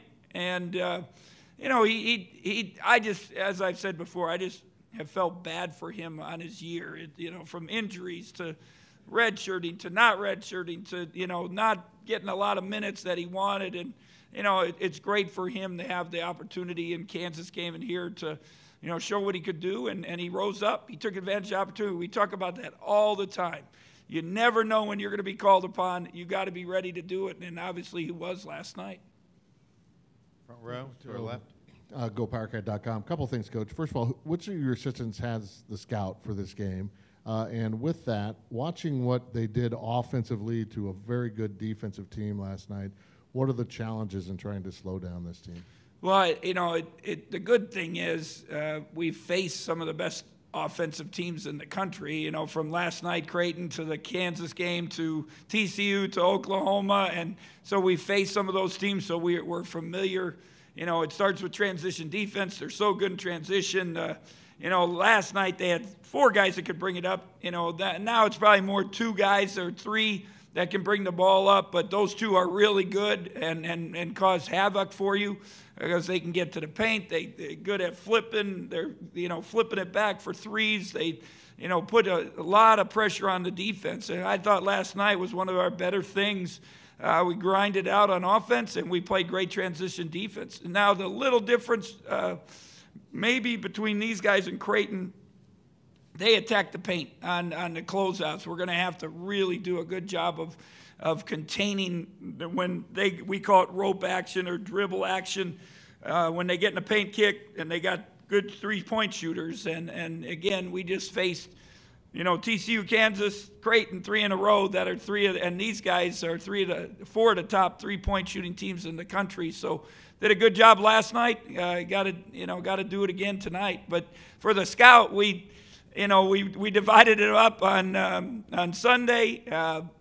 Coach Korn and a coach took, you know, the first game, Creighton. Coach Fraser was going to help with somebody, and I just said, Coach Lauer, you can kind of cover everybody, including UMBC. So we had a little bit of stuff, but we had to work hard last night. You know, I know I went probably 3:30, 4 o'clock. I went to bed. When I left, they were still up working. I think a lot of them stayed 5, 6 in the morning. But we were ready for the players. When we got to breakfast, we had a clip tape. You know, we were ready for them. We started going on personnel and making sure. And the one thing I did last night, and after we all, you know, they were all watching the game, I called them back to a meeting room. I had told them they could go to bed after, you know, meeting with their families and eating. And I called them back because I wanted to make sure they understood, you know, the task we had and how good they were. Second row to our right. David Smale, Topeka Capital Journal. I have a couple questions for you, Bruce. First of all, status of Dean Wade, and then I have a follow-up. And what else? I'll have another one. Oh, okay. Well, Dean did some stuff today again. You know, we just, you know, a little bit on the court, you know, just kind of see what happens. Again, I think it would, you know, if he plays, it would be a limited basis probably. But, you know, you never know. Miracles happen, and you know, it would be nice to have him. Obviously, we would have a nice matchup advantage if we had him inside, but we don't. And, you know, it's next man up. Michael was it last night. Mac was it against Kansas. We got to have somebody else step up tomorrow night. The follow-up question, everybody in the country is going to be rooting against you, rooting for Cinderella. How do you handle that? I mean, being the villain. I think the coaches talked to the players about that, you know, last night about, you know, how they wrote history. And we actually had a little saying this week is, you know, the person who wins the war gets to write their own history. And so, you know, now we kind of, when they wrote their own history last night, now we've talked about us, you know, we're going to have that task. We have a battle. And, you know, I was a little surprised at the game time, and I don't know all the logistics, how they decide that, but obviously, you know, prime time on Sunday night, they put our game there. So, like you said, I think a lot of people will be cheering for them. Middle aisle. Yeah, opposite 60 Minutes, I think. Bruce, this is Blair Kirchhoff with the Kansas City Star. Greg McDermott suggested yesterday that not having Dean in the lineup kind of affected them. It helped, you know, changed you defensively, and it affected them. And of course, you'd rather have Dean. But what are the, you know, are there some attributes to your defense when Dean's not on the floor in terms of perimeter defense? I think you saw it with Virginia last night. If you played 2 bigs against a team that's small, you know, it's tough to match up, and they got him moving all around, and they do a great job moving the basketball, getting into the paint like we talked about. And, you know, and Dean still has been, and I've said many times, he's one of our better defenders, and he's one of our smartest defenders. But the one thing we had when we played Kansas playing small ball, we could match up. Last night we could match up, and again, I think tomorrow night we can match up. It gives us a little bit of quickness. We actually put Cam on their 4-man yesterday because their 4-man was really, you know, he's a perimeter guy, and he picked and popped a lot. And so, you know, in some ways, you know, we have better quickness. We have opportunities to switch things. that we normally wouldn't if Dean was in there. But I promise you, the players would love to have Dean back, and I know the coaches would. Third row. Coach, I wonder if you could address UMBC's backcourt with Lyles and Mora. What do you think of those two? And second part of that, with Mora, I mean, being 5'8", 140, and I may be oversimplifying the game, but why don't teams just throw a point guard down there and back him down on the low post? And would that be part of your strategy? Well, if you got a big enough point guard and you can get mismatches, I suppose you can do that. And I'm not sure in their league if you have big body guys that could do that. And last night, Tony, they run their offense, and they just kept running it, and they didn't have that opportunity to do that. So if we get some mismatches, we might look at that. But those two guards are very good. They always say guards win in the tournament, and Lyles, very similar to Marcus Foster. A guy that can create. He scores on all three levels. He can jump up and make the three. He can get to the paint and shoot a pull-up. He can get to the hoop and make plays, and he has some nice passes. I mean, that's the thing we showed our guys. If we overdo our help on him, he'll make the right pass. And Moore is he's one of those guys you hate to play against. He pestered the heck out of Virginia, their point guards, and made it tough. They couldn't run their offense in comfort zones because that first pass was way out on the court. And so the good thing with us, hopefully, we have 3 different ball handlers with our lineup now. So I said, this is not an ego thing. This is a smart thing. Whoever he's guarding, get down the court and let somebody else bring the ball up. So we'll have to deal with that. But he is so clever. He can score. He's a great distributor. He creates and gets in the paint and causes problems. He's definitely a little pest that you got to deal with. Hey, Bruce. Vahe Gregorian, Kansas City Star. If I understood you correctly, you said earlier in the week as kind of a motivational point with the team, you told them Virginia's not that good. But then last night you're calling the team back in after Virginia loses. How is that tinkered with, or does it tinker in any way with just motivation, psychology? How you have to approach this? I actually told them when I said it last night, I'm pretty smart. I told you Virginia's not very good. So I just played off of it, and I'm not sure all of them got it, but they, you're looking for things. I was staying up Sunday night after the pairings, and they had George Mason and all the Cinderella, VCU, and they talked about a lot of psychological things they did beforehand, and just kind of prepping them, and I said we got to focus on Creighton. If we don't beat Creighton, it doesn't do any good. But if we get there, I just say I don't think they're that good, and the coaches are like throwing things at me and stuff, but I was, you just kind of play with their minds a little bit, and then last night I did again. Hey, they're not that good, but this other team is really good. So we got to be ready for them. Second row to our right. Coach, I imagine Barry is going to have the assignment of stopping Lyles. What do you see in that? Is he close enough to Foster that you think Barry can do a good job? What's your expectation of that matchup? I think they're like I said, they are very similar. They older guards that know how to create. And, they got that step back three. They can get in the paint. They use ISOs for him. He's good in transition. So it's similar. Barry stayed up last night. He wanted to watch tape. We sent him some synergy stuff. We want him to go to bed, but he loves it. And then this morning he put a little time in watching again, and that's why we've been successful. Is that our guys prepare and they care and want to do a good job. Now hopefully they're all cut in. That'll be the big thing. We had great team defense last night. Barry was big time. Xavier was big time on Thomas, but they had a lot of help from a lot of guys. Other questions for Coach? Back right. Hey, Coach, George Willis, New York Post. What does it say overall that it actually happened, that a 16th seed is beating a number 1? Is the parity just gotten that much better, and why? I think there's no doubt the parity, and somebody brought up my Southern Illinois team, and that, I think since that time, the early 2000s, everybody's jumped up, and some of it you could say the one and dones. You're losing some of the top kids. early that aren't getting that opportunity to play.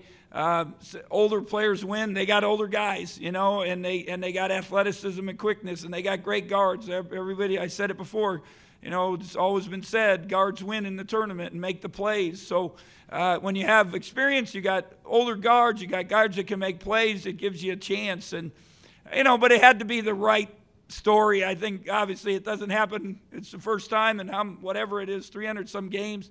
It had to be the right story. Virginia loses somebody. The matchups, and again, you talk about, when you get in a tournament, how are your matchups? And,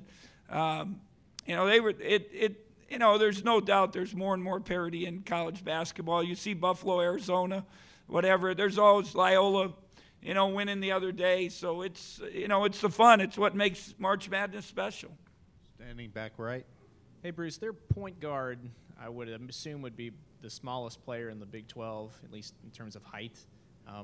Did you scout that in any way? Did you prepare the guys for that size? It's I said before, he's kind of it's that little pest. The guy you go on the playground you hate to play against because he's everywhere and he makes plays and he'll steal a ball off you. He'll drive you, flip it back over his shoulder for a three.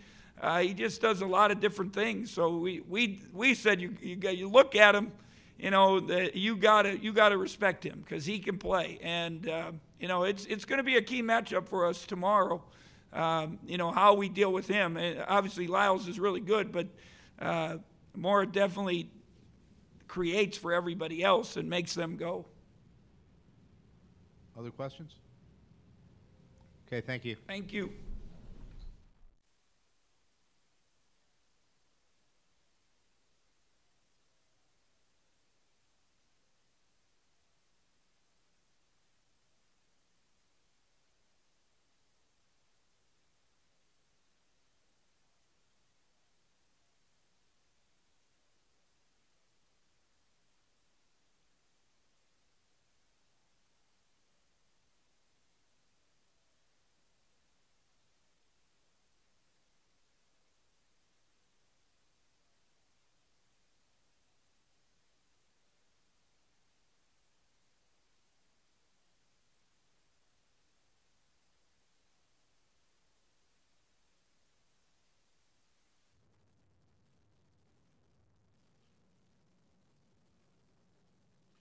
Scheduled to start with UMBC at 3:55.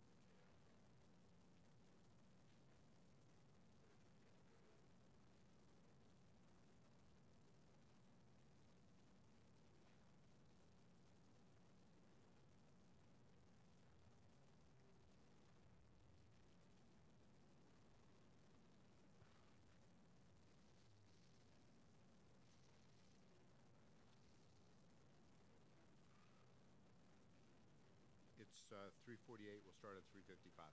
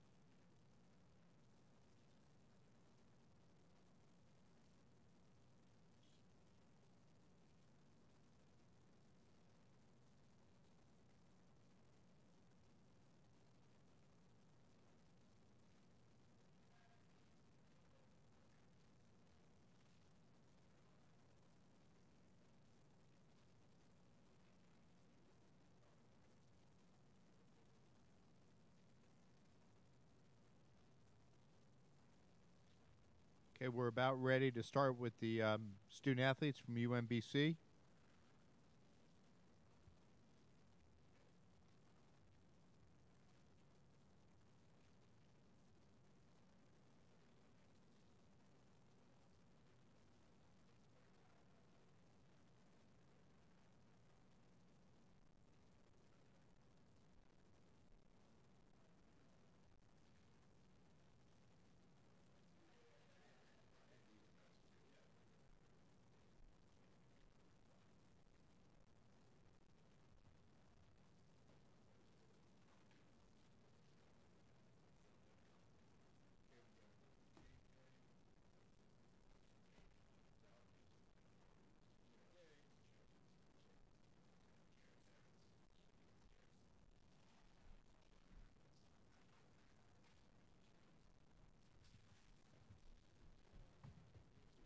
Okay, we welcome the student athletes from UMBC. We have from left to right, Joe Sherburne Jr., Jairus Lyles, a senior, and to my immediate left, KJ Mora. We'll have 20 minutes. Raise your hand.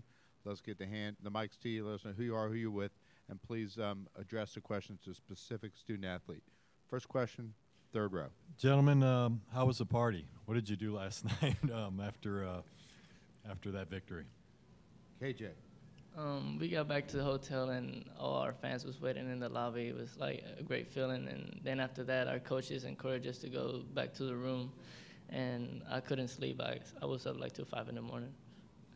Jairus.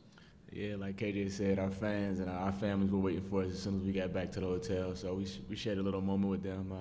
But then our coaches told us to go upstairs to get some rest. So we tried to go to sleep, but I don't think anybody on the team really got to sleep until about 4 a.m. Joe? The exact same answer. Second row. David Smale, Topeka Capital Journal. With that in mind, is there any chance of a letdown? Have you achieved your goal at this point? Are you satisfied, or is there a chance for a letdown? Joe? Of course not. We want to win every game we're playing, and we think we have just as good a chance at winning this game as last game and the game before that. Jairus? Yeah, like Joe said, we don't really want to get too high on ourselves. We know we just made history, but we're trying to I encourage my teammates to try to block out everything, because we got a tough team. We got to play on Sunday, so we're preparing for that right now, and I think we'll be ready. KJ? Yeah, we're not satisfied. We're going tomorrow with the mentality we're going to win another game. And yeah, we never satisfied. We're hungry for more. To our left. Wyatt Thompson with the Kansas State Radio Network. Jairus, this would be for you, if you don't mind. I'm curious how much you have looked at Kansas State, what your initial thoughts are of their team. We haven't really watched film on them yet. Our coaching staff has. We saw them playing yesterday a little bit for about 3 minutes. They're pretty big. I know their guards like to attack the rim.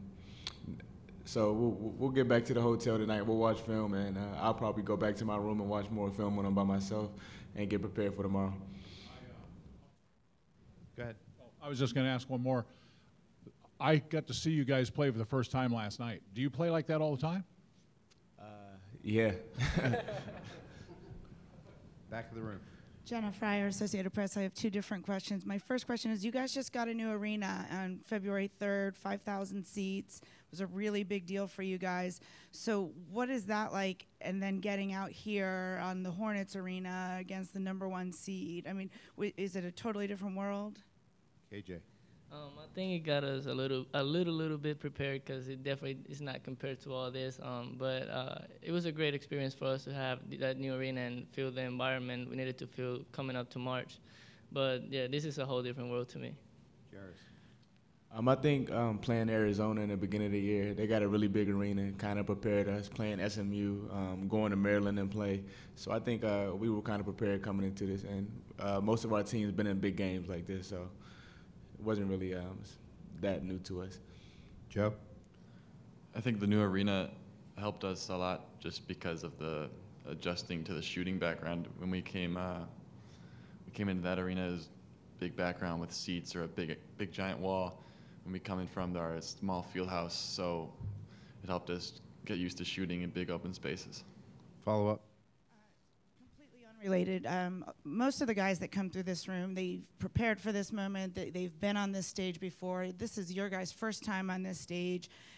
You're now America's sweethearts. This is your party. So what do each of you want America to know about you? How did you get to this school? Do you guys play chess, Fortnite? Like, tell us about you guys. Joe. We are the Chesapeake Bay Retrievers, not the Golden Retrievers. I saw that on SportsCenter. They had that. And so, yeah, that's the state dog of Maryland. And that's what you should know. What else do you know about me? After I hit my first three of the second half, I did a big championship belt for Aaron Rodgers because I'm his biggest fan, and I wanted him to see it on TV.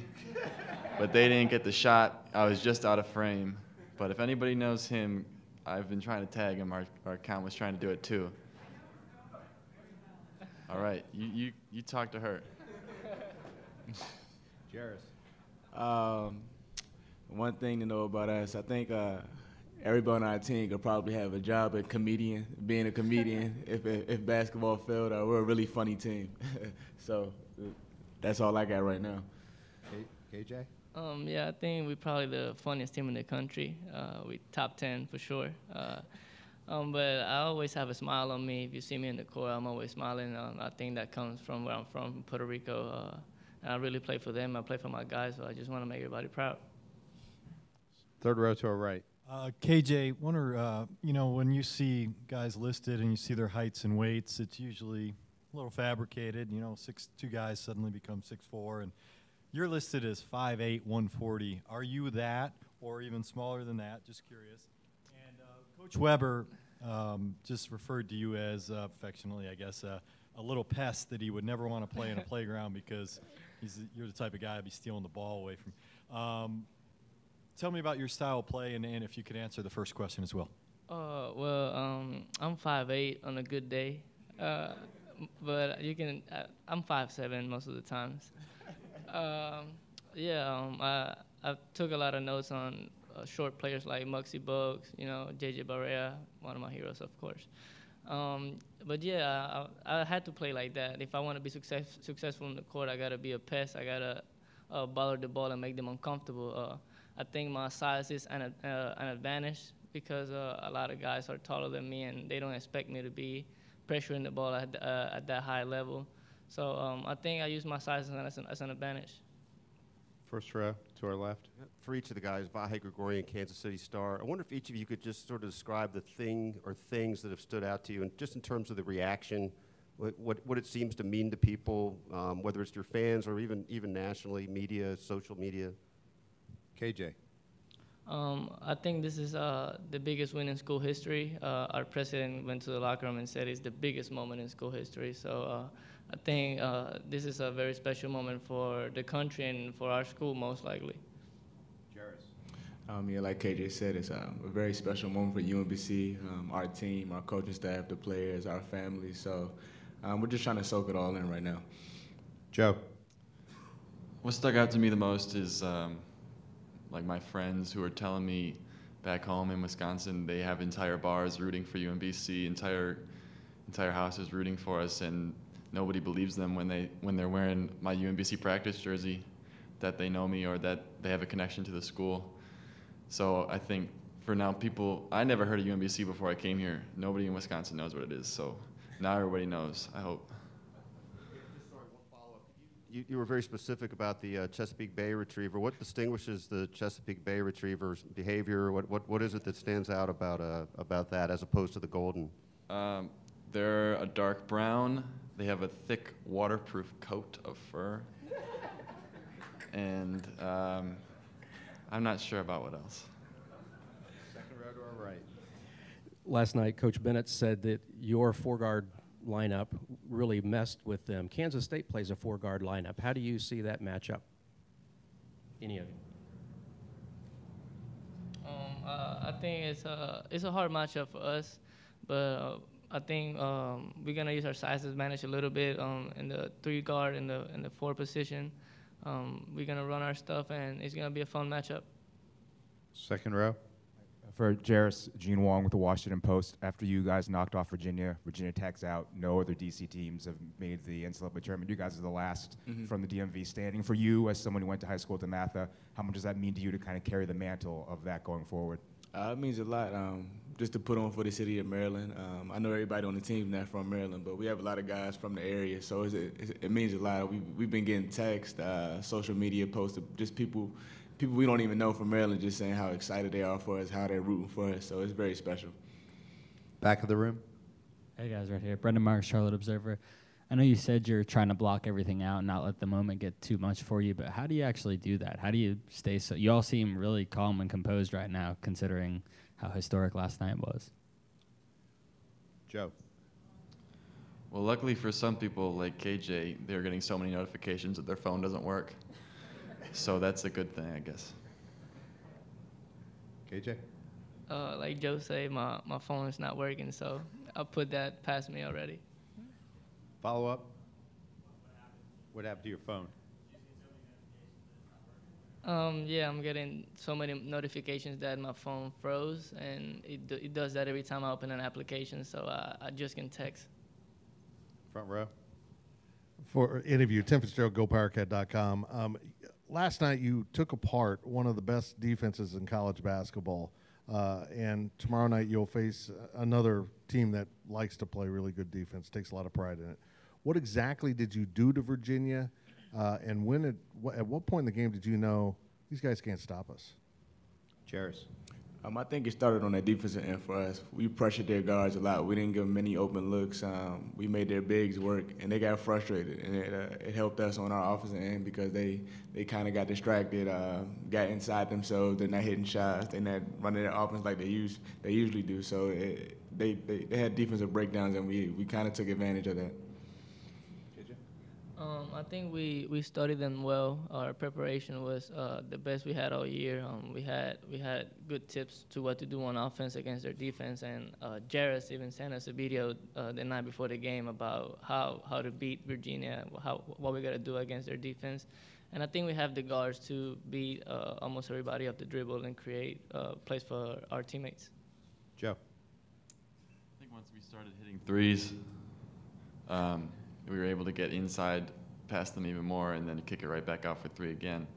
So we knew we were going to have to make a lot of threes, and we did that. We were 12 for 24, I think, so that was really huge. Third row to our right. Yeah, Jairus, for those of us who don't know your complete background story, but you have graduated, correct? Mm-hmm. And did you have chances to go other places to play? And I guess you have a pretty close relationship with the president. I wonder if you can take us through, why you ended up staying there, and who else was interested in you, and why did you stay at UMBC?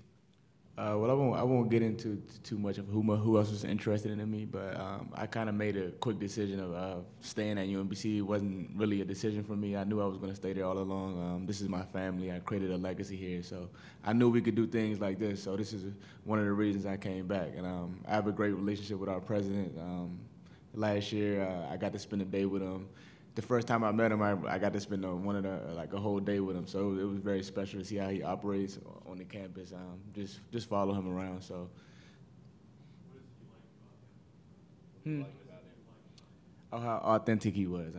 He was honest with me. We got to talk about more than basketball. We weren't just talking about basketball. We talked about life after basketball, his story, my story. So we kind of connected real quick. Back of the room. My question's for all three of you. So many teams come through here and they say, we just have to be better for 40 minutes and, we can win this, and nobody really believes them. You guys believe that you could do this, and you are only here because of a late basket in your conference championship. What makes all three of you and your whole team believe that you can and will win? Joe. I don't know. Yeah, go ahead. I think the trust we got in each other is what gives us that little boost. We play for 40 minutes or to hit a game-winning basket like Jairus did. We trust each other so much that Coach called a play against Vermont, and me and Jairus waved him off, and we said, we got this. We know what to do. So I think, the confidence we got in each other and the trust is the key for our success right now. Jairus? Yeah, like KJ said, we're very connected as a team. We're very close with our coaching staff, the players on and off the court, very close. So we just trust each other. Every decision we make on the court, we're encouraging guys to shoot the ball. Like we don't really ever want him to pass when he gets it. So we're just very connected as a team. Reminder: the UMBC locker room is open. It'll be open until about 4:30. Last question. Back of the room. Vashti Hurd with Carolina Blitz. This is for Jarius or KJ. I was talking with one of your assistant coaches outside, and I was talking about your head coach, Coach Odom, and he said he's very even keel, and how as you guys were going on that run, his kind of demeanor, calm demeanor, helps keep you guys calm. Can you talk about him and that and going into this game and how he's helping you guys manage kind of the emotion and the bravity, how big this moment is for you all? Jairus. Well, he has a great role model in his dad, who coached at the biggest stage on this level. So he does a great job of bringing to us what his dad brought to him. So it's, he keeps us even keeled. We keep him even keeled. He never really gets too angry with us. He doesn't really yell at us like that. He's a player's coach, so we kind of like that as players. KJ. I think he brings a winning mentality to our team. Since he touched campus, he told us we're not underdogs. We step in the court to win a game.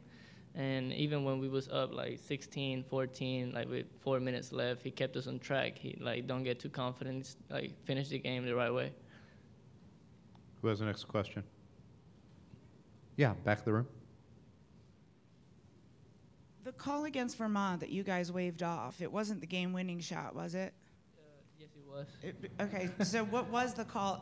You guys just waved it off and you two just knew what to do? Well, he looked at me and said, run, I can't say the play, but he said run a handoff play, and we was like, no, we want to isolate Jairus and let him take him. And then he called another play, and we also said, no, Joe, go back to the paint. We don't want no screen. We just want Jairus 101 because we know he's going to take the shot and he was going to make it.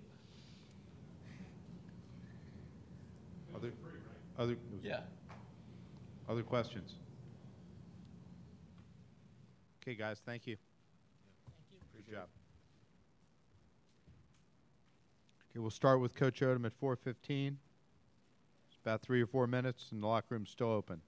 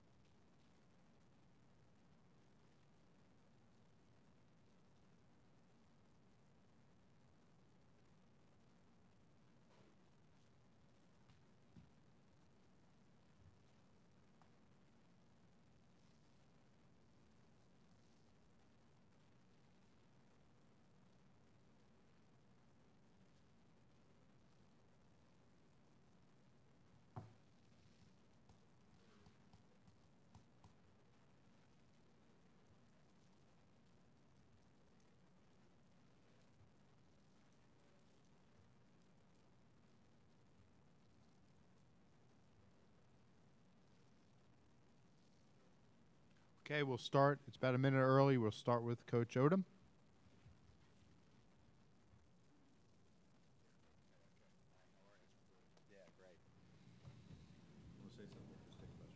Yeah, I'll just take questions.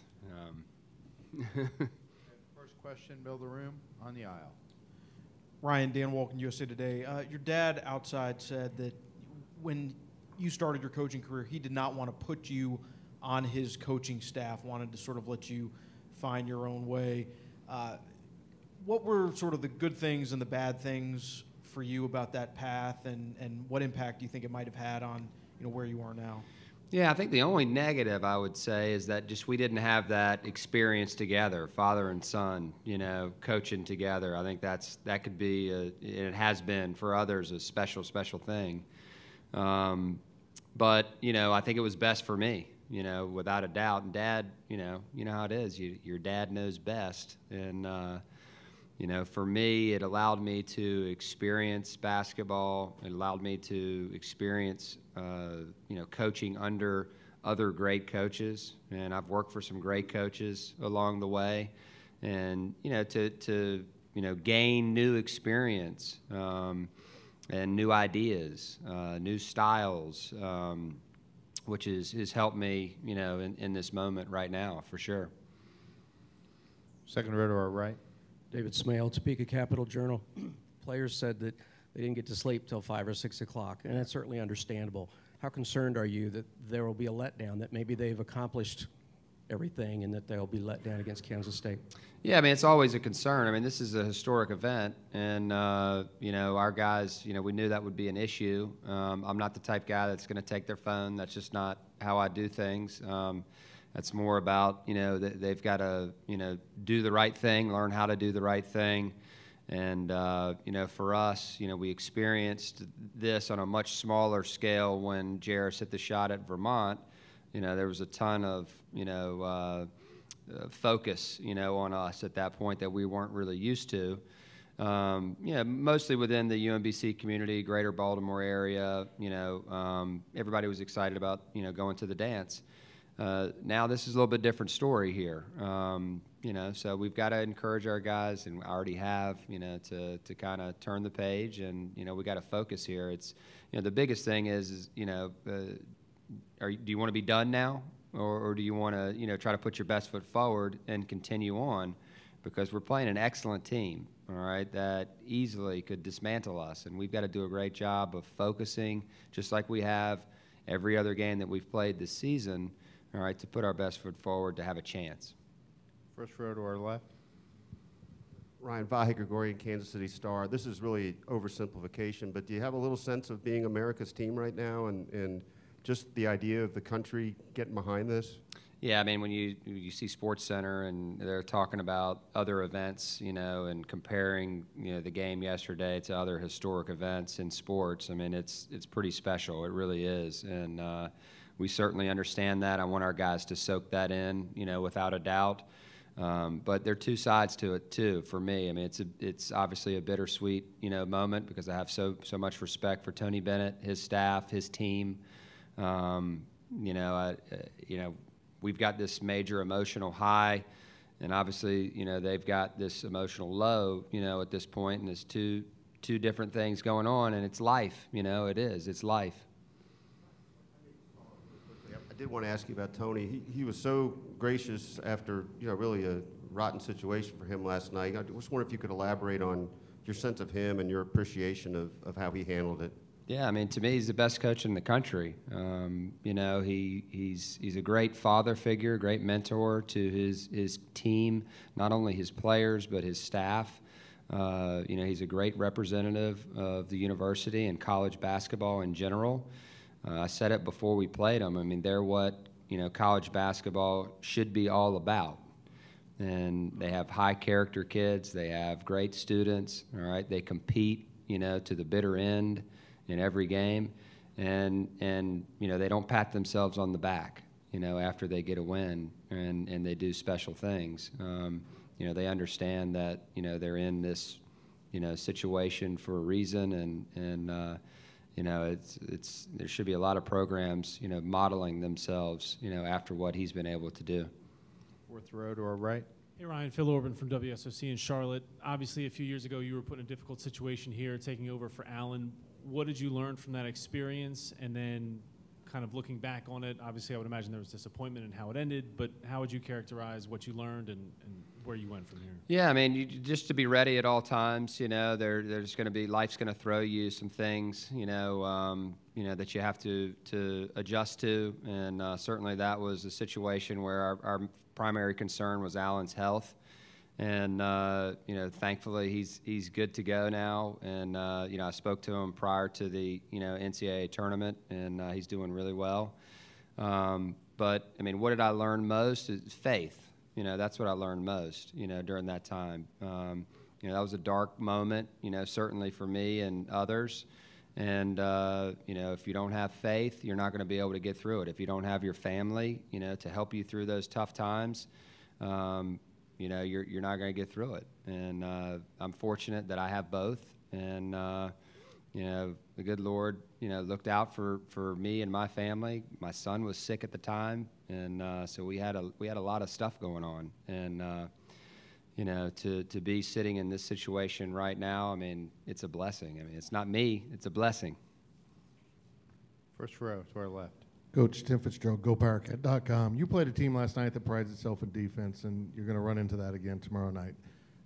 Give me how these two teams are similar defensively and how much they are do things differently. Sorry, repeat that one more time. How are these two teams similar defensively, Virginia and Kansas State, and how are they different? Yeah. I think they are very similar. I think they're very balanced on both sides of the ball. I think, Virginia, in terms of ball screens, and when they're facing ball screens, is very aggressive, and they know exactly what they're doing. They step out hard.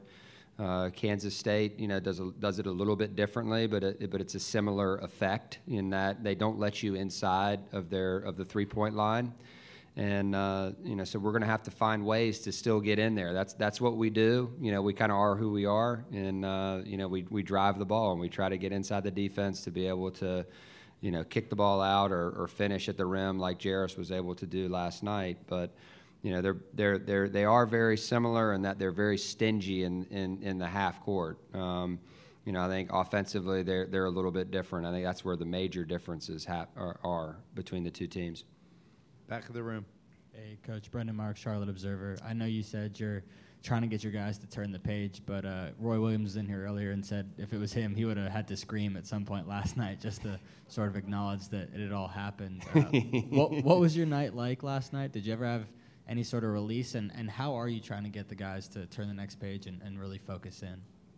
Yeah, I mean, obviously, it's a tremendous moment, for basketball in general. Tremendous moment for UMBC. We have a great university. I'm so excited for our kids to be in this moment, but I'm equally excited for UMBC. And we've got a great institution. We have great leadership. Starting from Dr. Rabowski to my AD, who's sitting in the room here, Tim Hall. There's so many great people, and for UMBC to be able to tell its own story now across the world is really, really exciting for me. What was your other question? Yeah, keeping the kids focused. Well, it's just we got to do what we got to do. At this point, we're going to turn the page to Kansas State, and that's just what we're going to do. Second row. Hey, Ryan, Gene Wong, Washington Post. Some of the Virginia players were saying last night that the way you defended them reminded them in some ways of what Virginia Tech did to them in their only ACC loss of the season. Was that part of the preparation footage of that? And if so, what did you take from that? Yeah, I watched, say their last 5 or 6 ACC games plus the conference tournament. We felt like, our only chance was to pressure their guards. We had to outplay their guards in order to have a chance, and then we had to hold our own inside. And, we felt like if we allowed them, whoever had the ball up top, to just direct, I would equate it to like a quarterback. If you don't put any pressure on the quarterback, well, then he's going to see wherever he needs to see. and guy comes open on the wing, he can make the pass. So our focus, was totally on disrupt the ball handler up top, disrupt their timing, and that was kind of our focus throughout. And I thought it put us in position. Our guys were tremendously tough getting through screens. I mean, they set a ton of screens, and they're really hard to guard, and they tire you out, with that screening. And I thought our guys just, played really, really tough, and the rebounding was critical for us. Back of the room aisle. Ryan, Jonathan Jones with Sports Illustrated. A bit of an offbeat question, but you had mentioned UMBC and kind of getting your brand out there worldwide and certainly nationwide. In the niche community of chess, you guys have been known for a really long time. I'm curious, when did you become familiar with the schools, with the program history, with chess and that niche community, and have you had any overlap at all in the past 2 years? Yeah, they won a national championship, so we're obviously equally proud of them, as we are of, winning this game. That's the great thing about UMBC. Everybody cheers for one another across campus. There's so many different things going on campus that it creates a great environment, to learn in. And a lot of great mentors, none better than our president. His relationship with Jairus is, he's the best president, in the country. And, I've been fortunate that I've been around, a lot of different places. And, he's to be as active as he is and within our teams, and not just men's basketball, it's all the teams. Is really, really special. And it's not just obviously athletics. I mean, STEM is huge, and he's, they're patterning programs, copying programs that UMBC is doing across the country. Upsets in the tournament, it's a life-changing, career-changing type of moment. Have you had a sense in the last 18 hours how your life is going to change going forward based on what happened last night? No, I mean, I'm just totally focused right now on our team, and where we're at in this moment. I mean, this is such a special moment. I'm so excited for them to be able to play, for an opportunity to go to the Sweet 16. I mean, that's mind-boggling to me. So, I mean, I'm just going to do my best, to help coach them and mentor them through this, and hopefully we'll put our best foot forward and have a chance. To our left, second row. Ryan Black. First off, you have a great first name, which I appreciate. There you go. Yeah. But my question is, I mean, it's obvious that all the casual viewers who tune in tomorrow's game on TV are going to be cheering for you. But how much does it mean to you just knowing that there are going to be pretty much anyone in here that's not wearing K-State colors, who maybe have only heard about you in the last 48 hours, that are going to be on your side the whole time? Yeah, I mean, that's huge. I think, Jairus mentioned it last night. He was so excited about, all the UMBC folks that had traveled down here for the game, and we had a pretty big contingent here, and to hear them cheering for our guys, and it gave them a lot of energy, and that's what March Madness is all about, and we're just happy that we're a part of it. Front row left. Ryan, I'm Wyatt Thompson with Kansas State Radio. Yes. I've had the pleasure of meeting your father, and when this conversation started, you talked about not coaching with him. Yeah. But I am curious as to, even though you didn't, what you've learned the most about the game from your dad. Yeah, certainly just to be passionate and, to be all for these kids. And, that's what he did, his entire career. It was never about him. His focus was totally on his players and helping them become the best that they could be, and both on and off the court. And, that's why I do this. And, I'm very fortunate that I'm able to do it at UMBC with these tremendous kids. Front row. Coach, the challenge of preparing for Kansas State, when most of their film has Dean Wade on it as a traditional big four, and now they're having to play small without him, how much does that change them offensively and defensively? Yeah, I mean, I haven't, watched them a ton, with him at this point. But, yeah, I think it definitely changes. They're certainly very athletic when they play that smaller lineup. Their ability to get inside of the defense, worries me. Their athleticism, their bodies, against our guards. And we're going to have to do a tremendous job of trying to keep them out of the paint. Our big guys are going to have to really fight. They're They're very opportunistic in transition. So when their defense is really going and they're knocking balls loose, they're excellent, at finishing, ahead. I watched the Kansas game, this morning, and that was a knockdown, drag out, closer than the final score indicated, at the end there. But, we're excited for the opportunity. Follow up. As a follow-up to that, Dean Wade's a first-team All-Big 12 guy, but in some strange way, losing him, does that make them pair better against you now that they're four guards, very similar to what you do?